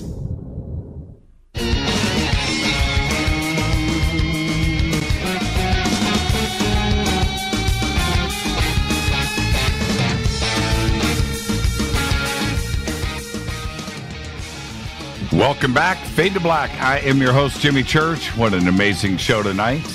Our guest, Manu Seyfzadeh. He just published a paper today. Now, this is, I've read through most of it. It's compelling. Some of it is way above my pay grade. It's a fascinating read. Manu, where can everybody, or can anybody have access to this? Yes, it's free access. Archaeological Discovery Journal. If you just put that into the search engine, it'll take you to the website. That's the easiest way. I'll have it on my website maybe by tomorrow, and it's also on my academia edu profile. So there's different ways, but the easiest way, Archaeological Discovery Journal. And the title of the paper? The title of the paper is, that's a long title, so I have to... That's why I handed it right off to you. Right. So it says, Hemi-Uno used numerically tagged surface ratios to mark ceilings inside the Great Pyramid, hinting at design spaces still hidden within. So it basically the conclusion of this paper, I'll just give you the bottom line right now, is I am proposing that there is at least 6 design spaces inside the pyramid, Great Pyramid, and these 6 spaces are above the granite tower. So we're talking about the top 3/5 of the pyramid where there's no known spaces at this time. And I'm saying, based on this analysis, there's at least 6, maybe 10 design spaces. Now, okay, man, Zahi Hawass, his head just spun around. Now, it has... He might already know. Right. And certainly with the Muon paper that, again, suggests that there is a new chamber above the Grand Gallery where there is allegedly supposed to be nothing, right? Okay. Right. Your paper is taking this giant step forward and outside of the box, even from the Muon suggestion. Yes, these spaces are above the Great Void.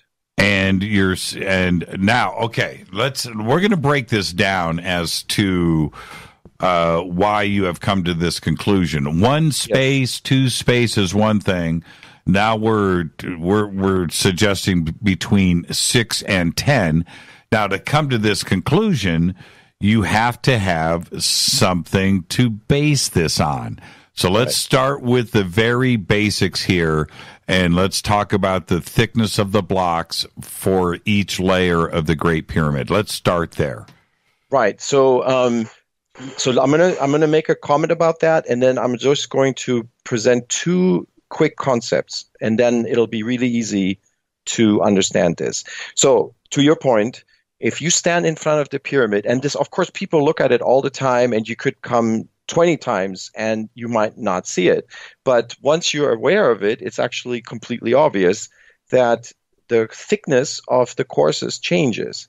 And it's not a smooth ride up to the pyramid. You know, you would think that they gradually get, smaller and smaller and smaller, but that's not the case. They suddenly get thicker, and then the thickness tapers down, and then it gets thicker again. So it creates sort of a wave effect. And this term wave, this comes from Jean-Pierre Houdin. So he actually when he emailed me, he put it in that term. I call it a feathering effect. So the pyramid's texture, and when you see the light show, it's even more obvious because you have the lasers hitting, the pyramid in certain angles, and then you can really see it. This feathering effect of the texture of the core masonry. After reading your paper, I went back and looked at all of the high-res images that I could find on the Great Pyramid, and now it is obvious. Yes, it's obvious. Just like when I found out about the 8 sides on the pyramid instead of 4. Yes. It's right there. I can see it in any image now of the Great Pyramid. Yes. Now that you have polluted my mind, right?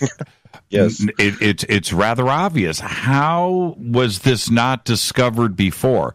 Not necessarily why it is there, but just the simple fact that it is there.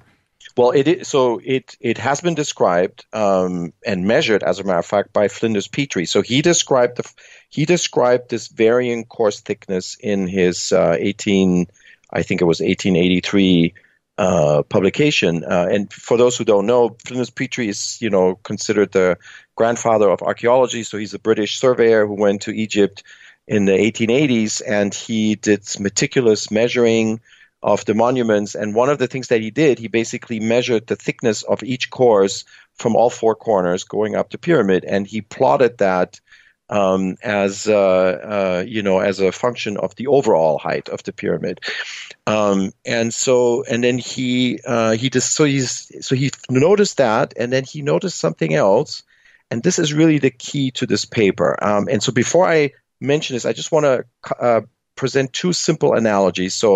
And then it'll be much easier to explain. So a pyramid, so the first one is, think of a pyramid as a stack of squares, of shrinking squares. And then imagine, the bottom square is, of course, the base. And let's just call it, 5 by 5, a square that's 5 units, let's say 5 yards, whatever you want to call it. Mm-hmm. And so it's 5 by 5 is 25, right? And then you pick any square higher up, and so it's a smaller square because it's a stack of shrinking squares. And let's say pick a square that's 2 by 2, so that's 4. So we have 4 and we have 25, and so that ratio is 4/25. And the 4 is a round number, and then let's give you an example. Let's say 3 by 3 is 9, divided by 25 is 9/25. So 4 and 9 are round numbers, they're integers. As opposed to, let's say 2.5 by 2.5. So we take another square up the pyramid. It's 2.5 by 2.5. It's 6.25. That's not a round number. So I just want to make that distinction because that becomes important. So when we divide the surface of a square up the pyramid divided by the base, and we get a certain ratio, if it's a round number fraction, it's something like 4, 5/25, 6/25. If it's not a round fraction, then it's something like 6.25 or 3.37, some uneven number. So that's the first thing. The second concept I want to explain is the pyramid angle. So in ancient Egypt, the pyramid angle was called the seret. And what the seret is basically you walking up a staircase, right? You take a step, each step takes you a step higher, and you're also moving forward, right? So you basically are going up and forward. And if you have a staircase, each step is the same. That means, you are basically going you're going at the same rate each step. So that is sort of the angle of this staircase, and that's called the seret. Now, but with this feathering effect, you don't have even steps, right? So each step is different. Let's say you go up a step, and then the step is deeper than the previous one. So it's an uneven staircase. Nobody would ever build a staircase like that, but the pyramid was built like that. Basically, each course is not a nice, even step compared to the previous one. And it's a strange phenomenon. And so in this paper, I looked at Petrie's numbers, and Petrie marked specific courses with these round fractions of 25ths. And when you look at those courses, it turns out that in the lower portion of the pyramid, they tend to coincide with ceilings of spaces in the pyramid. So we know the spaces. We have a queen chamber, we have a king chamber, we have a grand gallery, and then we have the tower above the king chamber. And it turns out when you look at those courses that are round numbers of 25ths, okay, they run through that level in the pyramid that coincides with a ceiling of a space, of a known space. And this pattern goes all the way up the pyramid. And based on that numerical code, I'm saying there have to be spaces in the top portion of the pyramid. Why? Because there is an economic cost for building the pyramid like this. You don't, like I was just saying, you don't build a staircase with uneven stairs. You just make every single stair the same height and the same depth. That's the easiest way to do it. But they didn't do that. They varied the course thickness, and that's an economic cost. That means he had to basically, whoever designed the pyramid had to instruct a quarryman to cut stones with different thicknesses, and then those thicker stones had to be transported up the pyramid. So it cost more effort, more time. Why would you do that? Well, the best way to explain it is that when you have a ceiling, you have to protect it. And so what you do is you design the space, you close the space at the top, and then you buttress it. You basically put a few thicker courses above so that the ceiling can hold under the weight of the pyramid above. I'm looking at, I don't know if this is labeled. Everybody's going to go and look at this, but the section of the passages of the Great Pyramid with the ratios in red, well, black and blue too as well, on the outside. And the correlations are pretty obvious here, Manu. Yeah, I think there is, Jean-Pierre had some good comments. He wasn't totally on board, and so he made me dig up another illustration. I mean, first of all, Peter's illustration is very, very accurate, I think. But I compared it to another illustration, and I can pretty much match all of these courses. There's one discrepancy, course number 42, but otherwise, I think it's pretty tight. And so and the good thing is it's a testable hypothesis. I mean, all we have to do is scan the top portion of the pyramid, put the detector plates a little bit higher up, and we have the answer, and we might have the answer in a few months. And then we can say Seyfzadeh was right or wrong. Now, let's clarify again. Let's get back to the basics here. We're talking about each layer of stone, starting from layer 1 at the bottom, is perfectly level and measured as level. There's been enough laser and digitizing of the pyramid and showing that over time the level to Earth has not changed. They are all perfectly level, and the stones themselves are leveled. What you are suggesting is that some of these levels, the thickness of the stones is different from the preceding layer and matches up with known ceilings and anomalies on the inside of the pyramid. Right. I mean, the best example that anybody can see from, standing in front of the pyramid is course number 35. When you stand in front of the Great Pyramid, you look up, about something like 20 degrees up, you see this definitely much thicker course, and that's course number 35. And it turns out that course sits right on top of the ceiling of the Queen chamber. That's the easiest one to see. And it's also the top of the Grand Gallery. It is, yes, it sort of. Yeah. It sort of crosses, yes, of course it crosses the Grand Gallery, but it doesn't coincide with the ceiling of the Grand Gallery, but it perfectly correlates with the ceiling of the Queen Chamber. Right. So what I'm saying is that the architect made that course that way because he wanted to insert a chamber he wanted to finish the ceiling of a chamber at that particular level. Now, let's go up above the fifth relieving chamber. What are you showing here? Right. So this is course number 84. And 84 runs across the top of the granite tower. Now, there's an interesting thing about, I don't know if we have time to go into this, but I'll just mention it real quick in passing. So there's an interesting thing about the 8th, 825th and 525th, those particular courses, because they're not really round numbers. So it's not 8, it's actually, sort of an uneven number.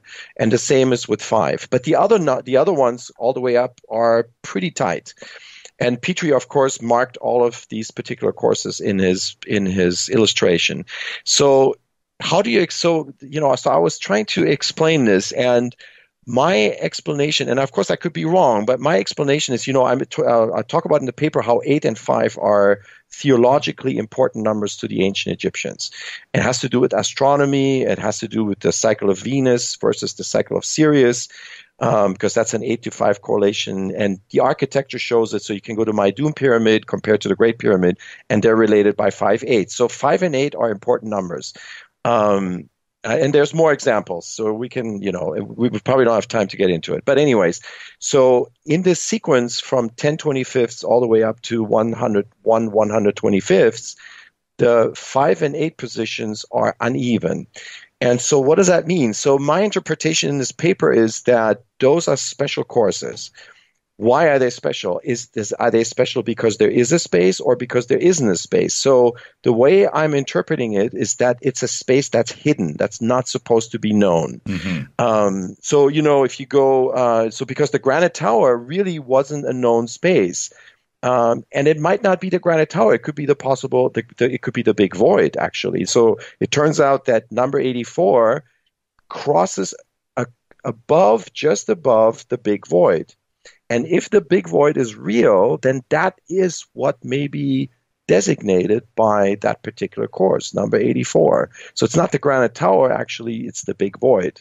Yeah, I'm looking at it here, and moving up above that, yes. The numbers and the ratio between them, this is my visual. I'm not looking at the math, but my eyes are saying that there is something consistent here with 89, 97, 107, 115, 129, 143, 161, 179, and 195, that something is consistent here. Now, all of this is to the audience. This is all above the Granite Tower, the relieving chambers. Right. Yes. So what I think is going on is there are 6, I think there are 6 spaces, but there's 2 spaces, the 8/25th and 5/25th, they're special. They had some special meaning to the architect, and I think that is where we're going to find, if we're ever going to be able to see inside, something mind-boggling about this pyramid. Something the Great Pyramid has not revealed all of its secrets. And I think the key to the secret of the Great Pyramid is in those 2 levels. There's 2 ceilings, I think, of 2 small chambers, and that's where the money is. Now, which not the money, the money in terms of the right, the cultural treasure, basically. And what numbers are we looking at here? What are you thinking?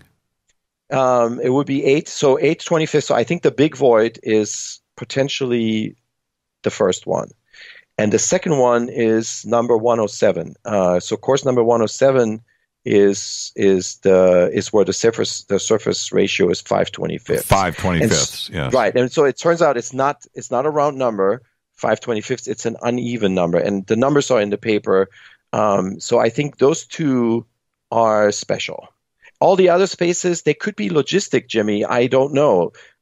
So I'm saying 6 spaces. Maybe there are logistical spaces. Maybe. So I said to Houdin, maybe this is circumstantial evidence that the internal ramp theory is still alive, and maybe the scan will corroborate it. So that's one way you can interpret it. But I am more focused on those 2 specific levels, 5 and 8/25 and 5/25, because I think there is something there that the architect wanted to hide. Well, but then 129 and 195 are also very interesting to me too as well, and I've often thought that there must be something at the top of the pyramid.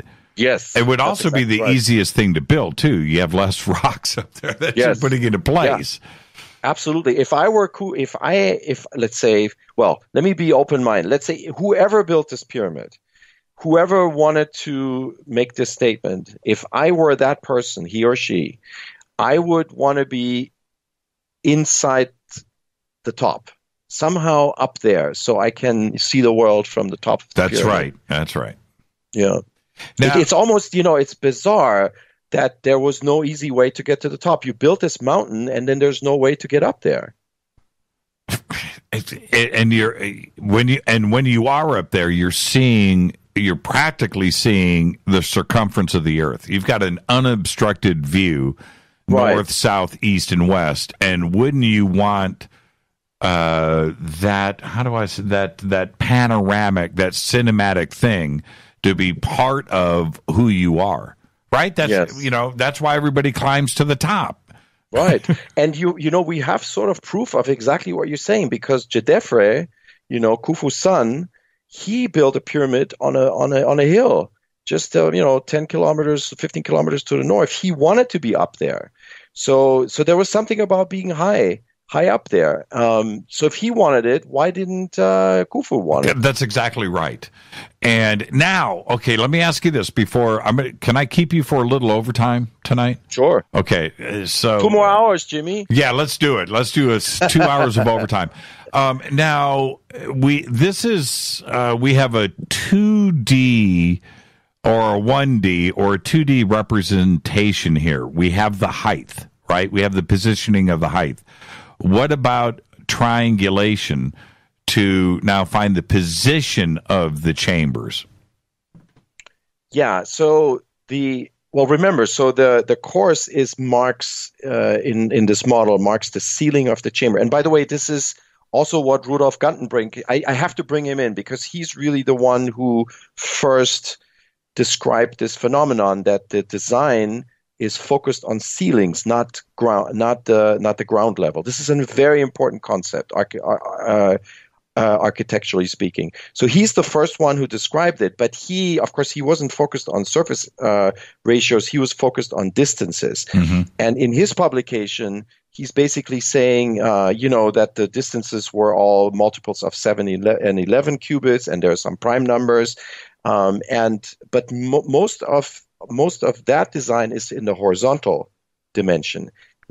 What I'm proposing is the vertical growth of the pyramid. So whoever designed this, and of course I think it was Hemiunu, you will probably disagree with that because you're saying it's prehistoric. But be that as it may, the vertical growth of the pyramid had to be also pre-planned. It had to be sort of conceptualized, and I think that's it's something that I wouldn't think about it this way, but now that I see it, it makes a lot of sense. He basically he or she conceptualized this in terms of ratios, and that way you had sort of a feel for how fast you're going up the pyramid and what's the amount of stone that you need to build a particular level up there.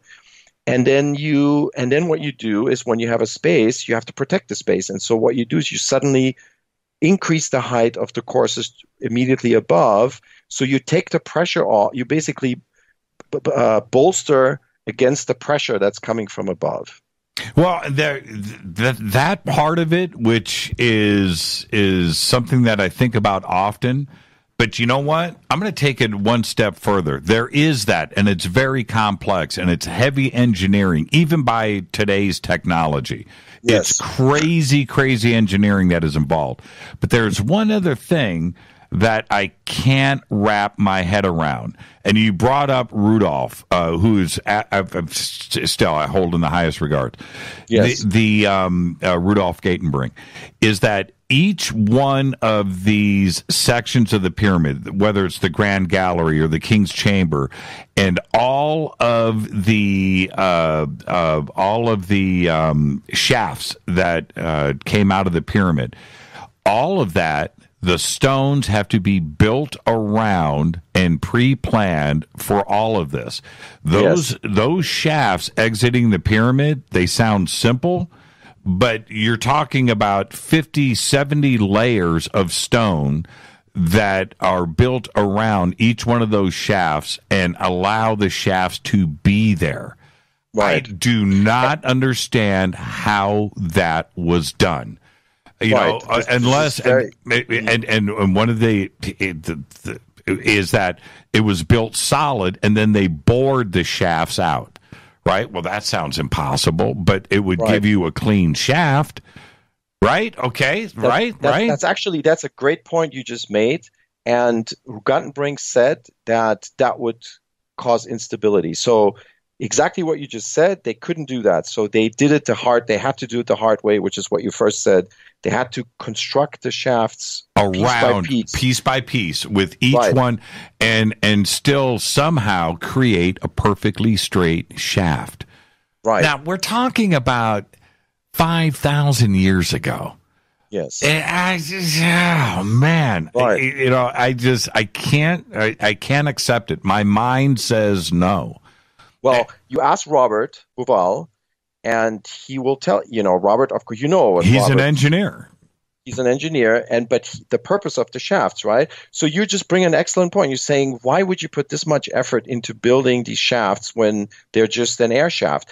And that's exactly the problem, right? So I think the only reason why you put so much effort into building these shafts is if it has a really strong, there has to be a heavy reason, like, a theological reason, something like that, to put all this effort in it. And that's, of course, what Bauval is saying, that the shafts are aiming for the stars. Stars. Yeah, absolutely. Yeah.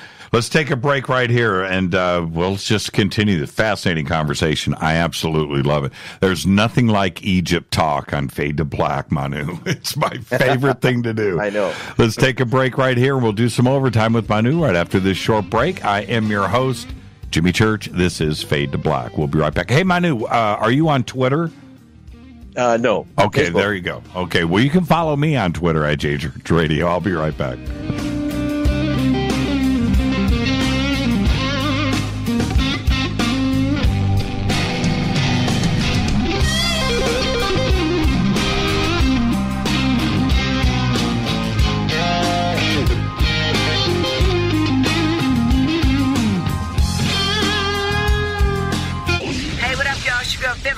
Here, and you are listening to my boy Jimmy Church on jimmychurchradio.com.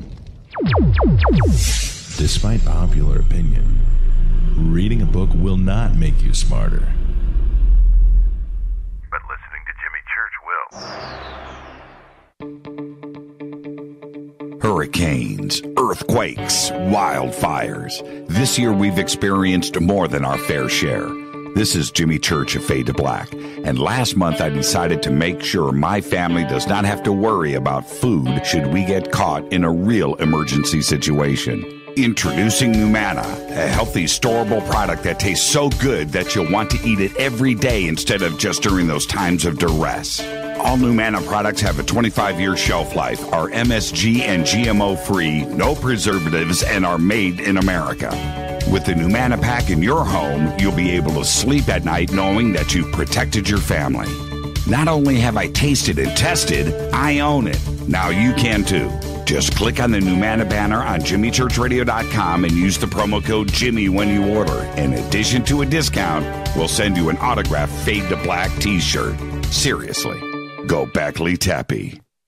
This is Jimmy Church of Fade to Black, and I take Life Change Tea supplements every single day. It's what I do. Click on their banner at jimmychurchradio.com.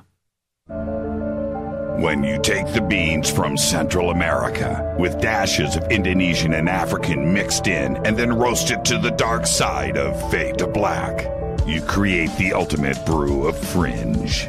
Introducing the Fade to Black blend from River Moon Coffee. Yes, River Moon's darkest customized roast was created for the love of Fade to Black. The alchemy of masterful roasting and smoking the beans is in every sip of this full-bodied, dark Java. I need my coffee dark, deep, with distinct bittersweet chocolate highlights, just like the bunker. Leaning further into the darkness of the roast is Fade to Black blend from River Moon Coffee. Just click on the banner at jimmychurchradio.com and use the promo code F2BBLEND for 15% off of your order today. Go Beckley Teppy. Hi, folks. CBD is the home run hitter for health right now. Why, you ask? Because of what it does for the body. Unfortunately, I can't tell you all about the benefit. There's reasons. Do your due diligence and log on to ancientlifeoil.com. That's ancientlifeoil.com. Ancient Life Oil uses organic ingredients and is blended in coconut oil for some of the best benefits. Legal in 50 states and non-psychoactive. Log on to ancientlifeoil.com. That's ancientlifeoil.com. This is Jimmy Church of Fade to Black, and my family is safe because of Numana Emergency Food Storage. Just go to the Numana banner at jimmychurchradio.com. Promo code Jimmy10. Are you intrigued by Paranormal Talk Radio? You'll love the new Paranormal Radio app from TalkStream Live. You'll find a great selection of talk shows covering UFOs, ghosts, strange phenomena, and much more. Download the Paranormal Radio app now and start listening to the very best in paranormal talk entertainment, including the network you're listening to right now, the Paranormal Radio app, free in Google Play and the iOS App Store. Erica, Brittany, Gabby, and you're listening to JimmyChurchRadio.com. It's not a lifestyle we chose. We were born this way. KGRARadio.com.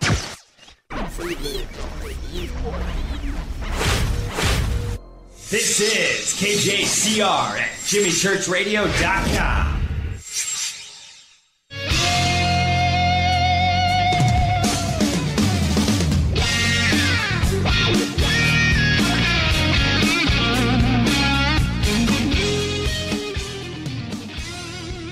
Welcome back, Fade to Black. I am your host, Jimmy Church. Our guest tonight, Manu Seyfzadeh, is with us. We're discussing his paper that was just published today. We'll get the links up to that for everybody after the show and throughout tomorrow, where you can go and read this. And Manu, one of the things, as I've read through the paper a couple of times now, one of the things that is suggested here, which I fully understand, is extreme complex math that has to have been incorporated into the building here. We're talking about 2550 BC, 26. If we, go with Orthodox dogma, right? Mm-hmm. Okay, yeah. But that's what you are suggesting here, and I totally understand that and accept that. But the Egyptians, if we understand what Egyptologists tell us, they didn't have this type of math back then. We can't have one without the other. So how are you going to tackle that criticism when it comes about this paper? Yeah, that's a great point. So the math actually that I see here, what I'm describing in this paper, I see that math in the mastaba of Hemiunu. Of course, that's another talk, and we can talk about all of that next time we chat. But this is a great point. In order to make the case that the pyramid was built in the Old Kingdom, you have to really, the gold standard would be to have an architectural blueprint, which of course we don't have. We don't have any written evidence of the design having been made then. But the fascinating thing is that we may have it in a numerical form, and that is the mastaba of Hemiunu. It's G4000. It's in the Westfield. It's one of the largest mastabas in the cemeteries there. And Hemiunu is the purported architect of the Great Pyramid. And so this math resembles the numbers that I see in the mastaba. And again, it's another talk. We can talk about it. So, but when you talk about complex mathematics, I thought you were talking about the type of mathematics that, for example, Alan Green has described, or Gary Osborne. These are great analyses. I highly respect, the two of them. And they would, of course, say there's no way that type of math was, at hand in this time. I do have an answer for that, but I think I want to let their theory stand for now. I think they make great points, and I know you're familiar with them. Mm-hmm. And I think that's the beauty of it. We have a healthy debate. We have a scientific debate between the different parties, and that's the way it should be. Well, we have two ways to look at this, and they're very simple. either all of the math is coincidence and luck, and you could find this kind of fascinating math in a bar stool, right? If it's elegantly designed, right? You can get pi out of it. You can get the circumference of the Earth out of it. You could probably get the speed of light out of a bar stool if you sat there and did right. And this is really true with a lot of beers. Yeah. Right. Certainly. Or they did have a grasp of complex math and geometry and algebra and things that weren't proven for 2,000 years, 3,000 years. I'm so happy that you bring this up because this is one of my pet peeves. There is a third path, Jimmy. So the way you just said it beautifully, either it's random chance or it's intentional. But see, there's a third possibility, and we have to exclude it. And that third possibility is incidental occurrence. So what is that? An incidental occurrence. I'll give you a simple example. If you design anything based on a square, you are incidentally also importing the square root of 2. Okay. Now the square root of 2 is an irrational number, and nobody would say that the ancients knew the square root of 2 because it's a number that never ends, right? But simply by designing something that's a square, you are also incorporating a diagonal between the corners, and the diagonal is related to the square root of 2. So does that mean that the designer of a square building knew the square root of 2? No. It means that the square root of 2 is imported by necessity, but unwittingly, by virtue of the design of a square. So that's not random chance, and it's also not intentional. It's incidental. And this is a big, big point that I'm trying to convey to my colleagues on the other side of this, this discussion. Incidental is fine with something like that in a very basic presentation. Okay, so you have equal sides and two, a piece of string created a block or a room that was I can wrap my head around that. But then you bring in the golden ratio, you bring in pi, you bring in the speed of light, or the circumference of the Earth. You start bringing in those concepts. Those are all different cans of worms you just open up. Okay, so let me just stick, for example, just the pyramid itself. All the math that you pull out of the different ratios of the different dimensions. I'm not talking about my paper. I'm talking about, let's say, what Alan Green would propose. Sure. You could say that all of that math is incidental to the pyramid angle. You build a pyramid based on the pyramid angle of 5.5 palms per cubit, and you have a pyramid. And that, like the Maidum pyramid is based on exactly the same angle. It's 5.5 palms per cubit. It's just 5/8 smaller than the Great Pyramid. All of the math, and I mean all of it, that you can pull out of the various, observations, you can pull out of the Maidum pyramid too. And why? Because it's a pyramid based on the golden angle. The golden angle is 5.5 palms per cubit. So is it random chance? No. Is it intentional? No. It's incidental to the pyramid angle. So this is one way to open up a third path here. But I don't know. I love, like I said, I highly respect what Alan has written, what Gary Osborne and others have written. I respect it because they could be right, and what I'm saying could be wrong. But I just wanted to make this case. I just wanted to make this point that it's not a dichotomy. It's not black or white. It's not two camps. It's three camps. And if as soon as you open up that third possibility, you could actually explain a lot. Not the speed of light. So you brought that up too, and I want to make a comment about that too. That is one of the few riddles about this pyramid: the position on the globe and the latitude, the numerical identity with the speed of light number. That is mind-boggling, and I have a video on my YouTube channel trying to explain it with this third pathway that I'm mentioning. But I am the first to tell you I have not succeeded. I actually went to the 30th parallel in Cairo on my last trip. I wanted to see what that looks like. And you know what, Jimmy? That is an archaeological site. I bet you there's something under that ground, exactly at the 30.0000 degree latitude, because that's exactly where the meridian crosses the 30th latitude. It's 10 pyramid lengths north of the Great Pyramid. So if you take the Great Pyramid and you move it 10 times north, you're exactly on the 30th latitude. And there's one other point. There's many points, but let's go back to what you said, which is paramount. We don't have, if the pyramid was done today, we would have a warehouse full of blueprints and design and engineering. It would be a ginormous project, hundreds of drawing boards and computers and pencils, right? I mean, just a crazy amount of thought and expertise put into it.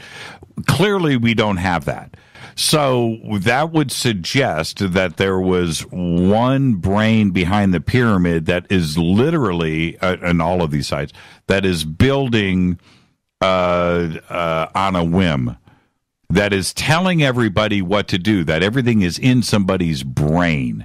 Yes, it's not drawn out, and I can't accept that. I can't. I agree with you. It's remarkable, and of course, cosmic womb. Robert is proposing one of the ways he explains it is that it's an entanglement. It's a message from outer space. It comes from some self-aware intelligence, far more advanced than we are.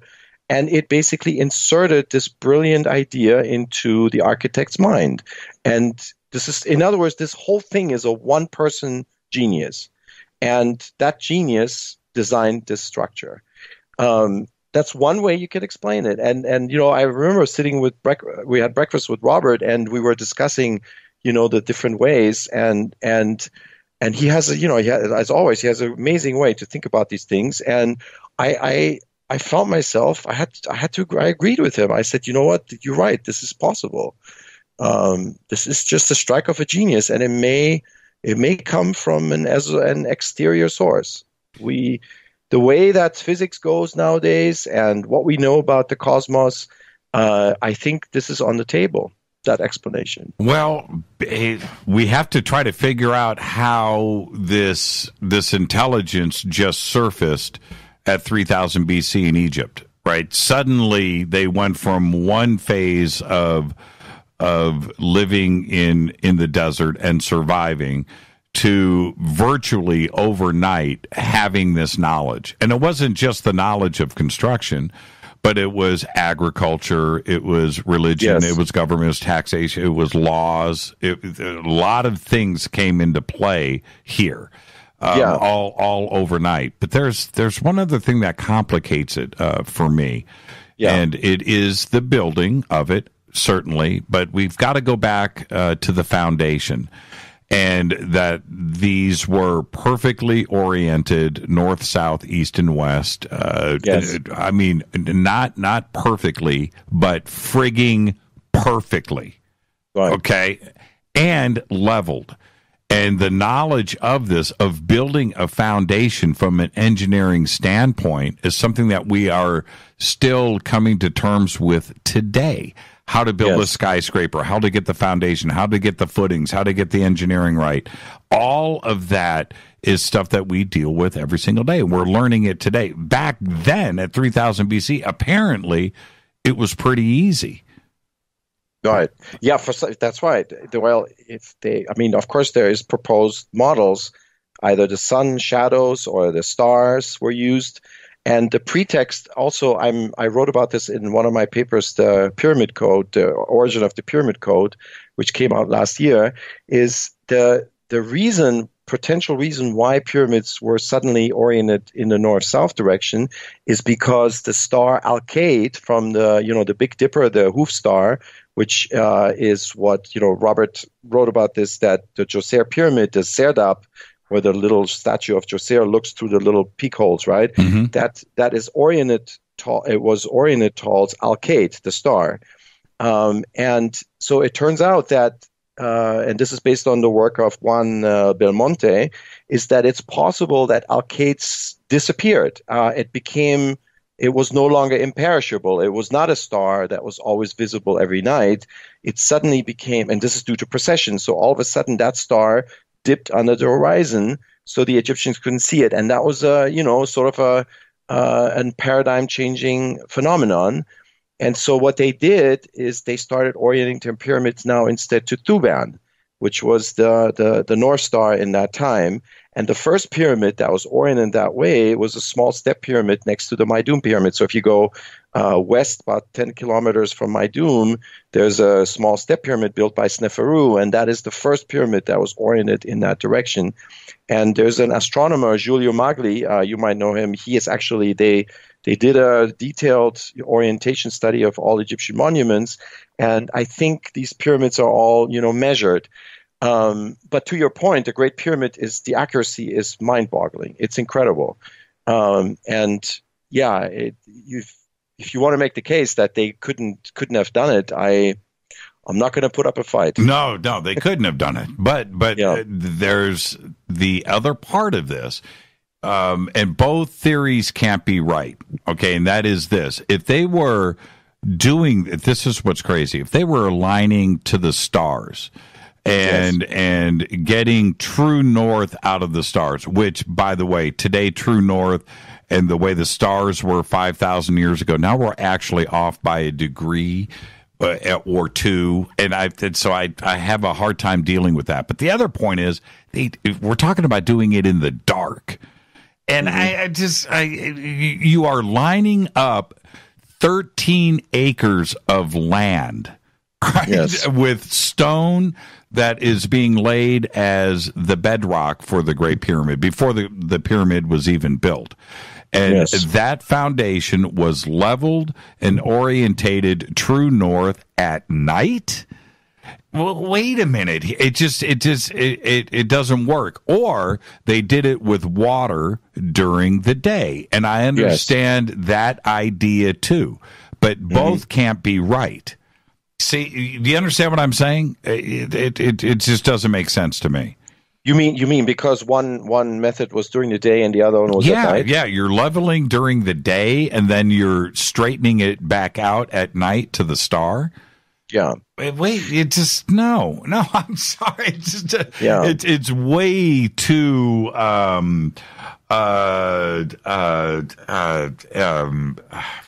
inaccurate. It's not accurate. Well, you know what? I'm really looking forward to tomorrow night when Christopher Dunn is going to be on your program, and he knows, of course, Martin Easler. He knows Dennis Stock.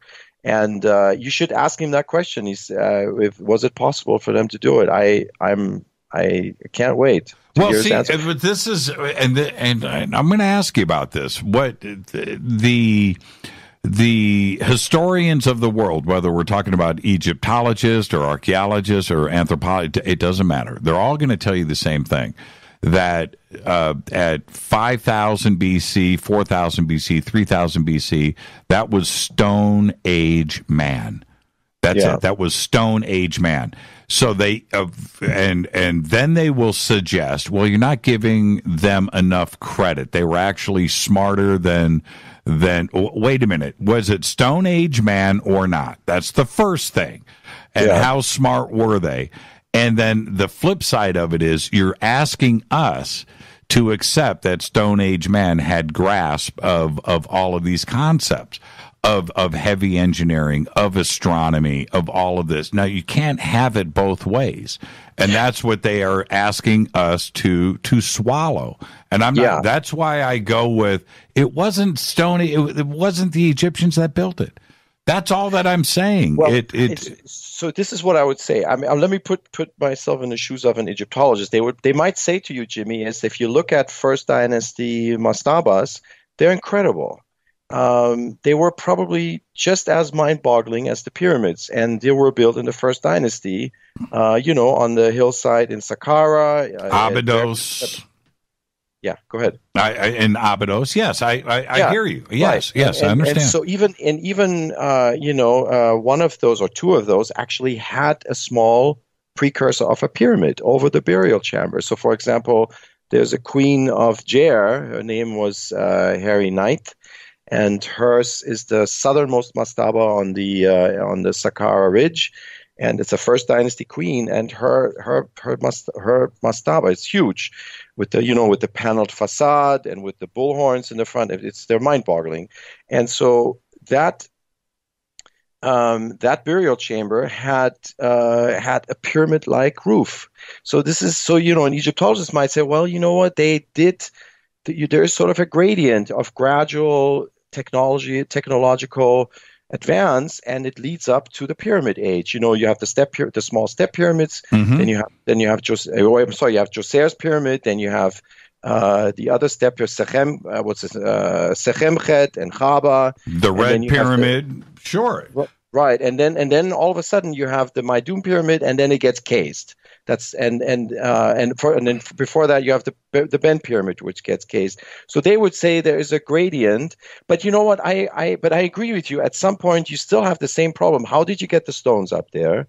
Right? How did you finish the pyramids in this amount of time? So it's always the same question. So I completely accept at this point both sides of this equation, and I think it's just. You could both be right. Yeah, I'm reserving my judgment. This is my funky way of looking at that. From Saqqara, you can see the Giza Plateau, right? And so why not? It's a very simple thing. You're a primitive culture, right? First Dynasty. You're looking across the desert at the Giza Plateau, and you're trying to imitate what you are seeing. I know.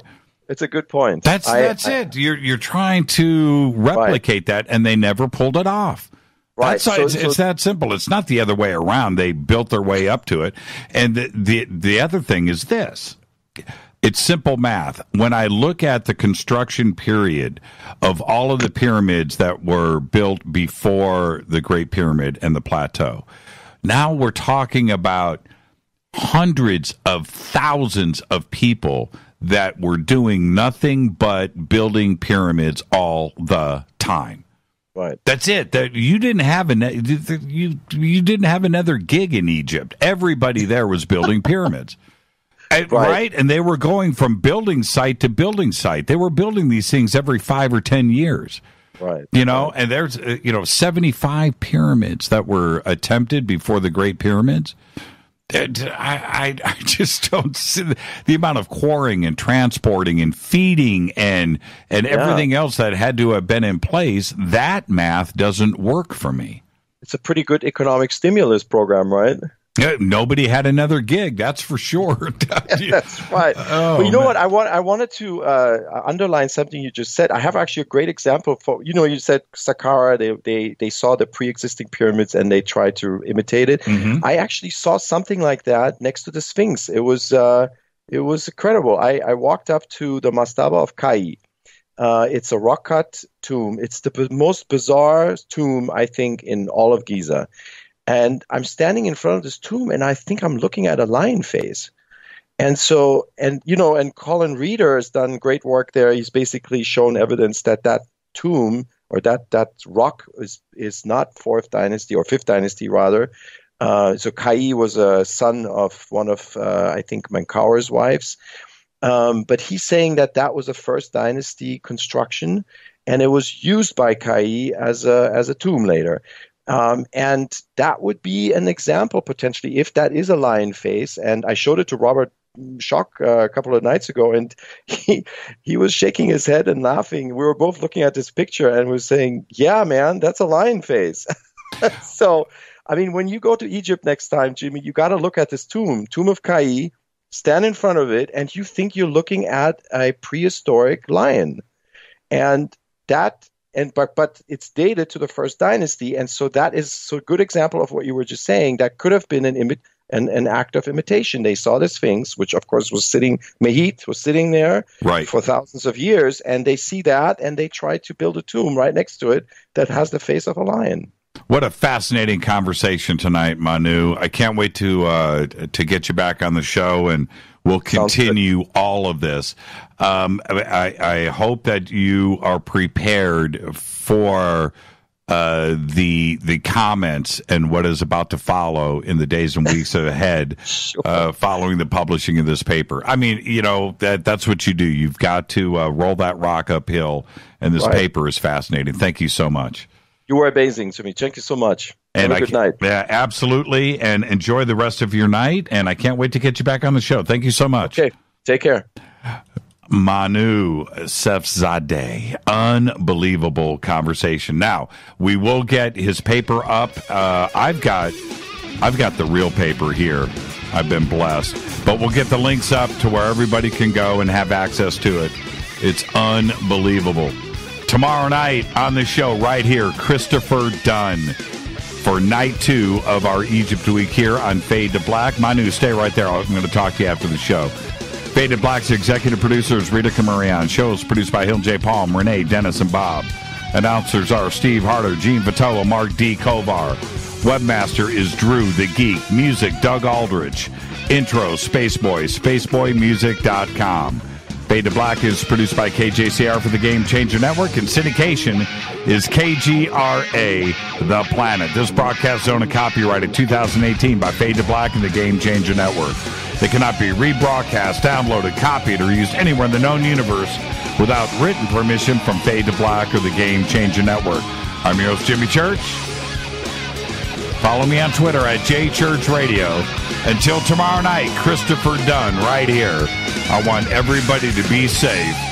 Go Beckley Tepe.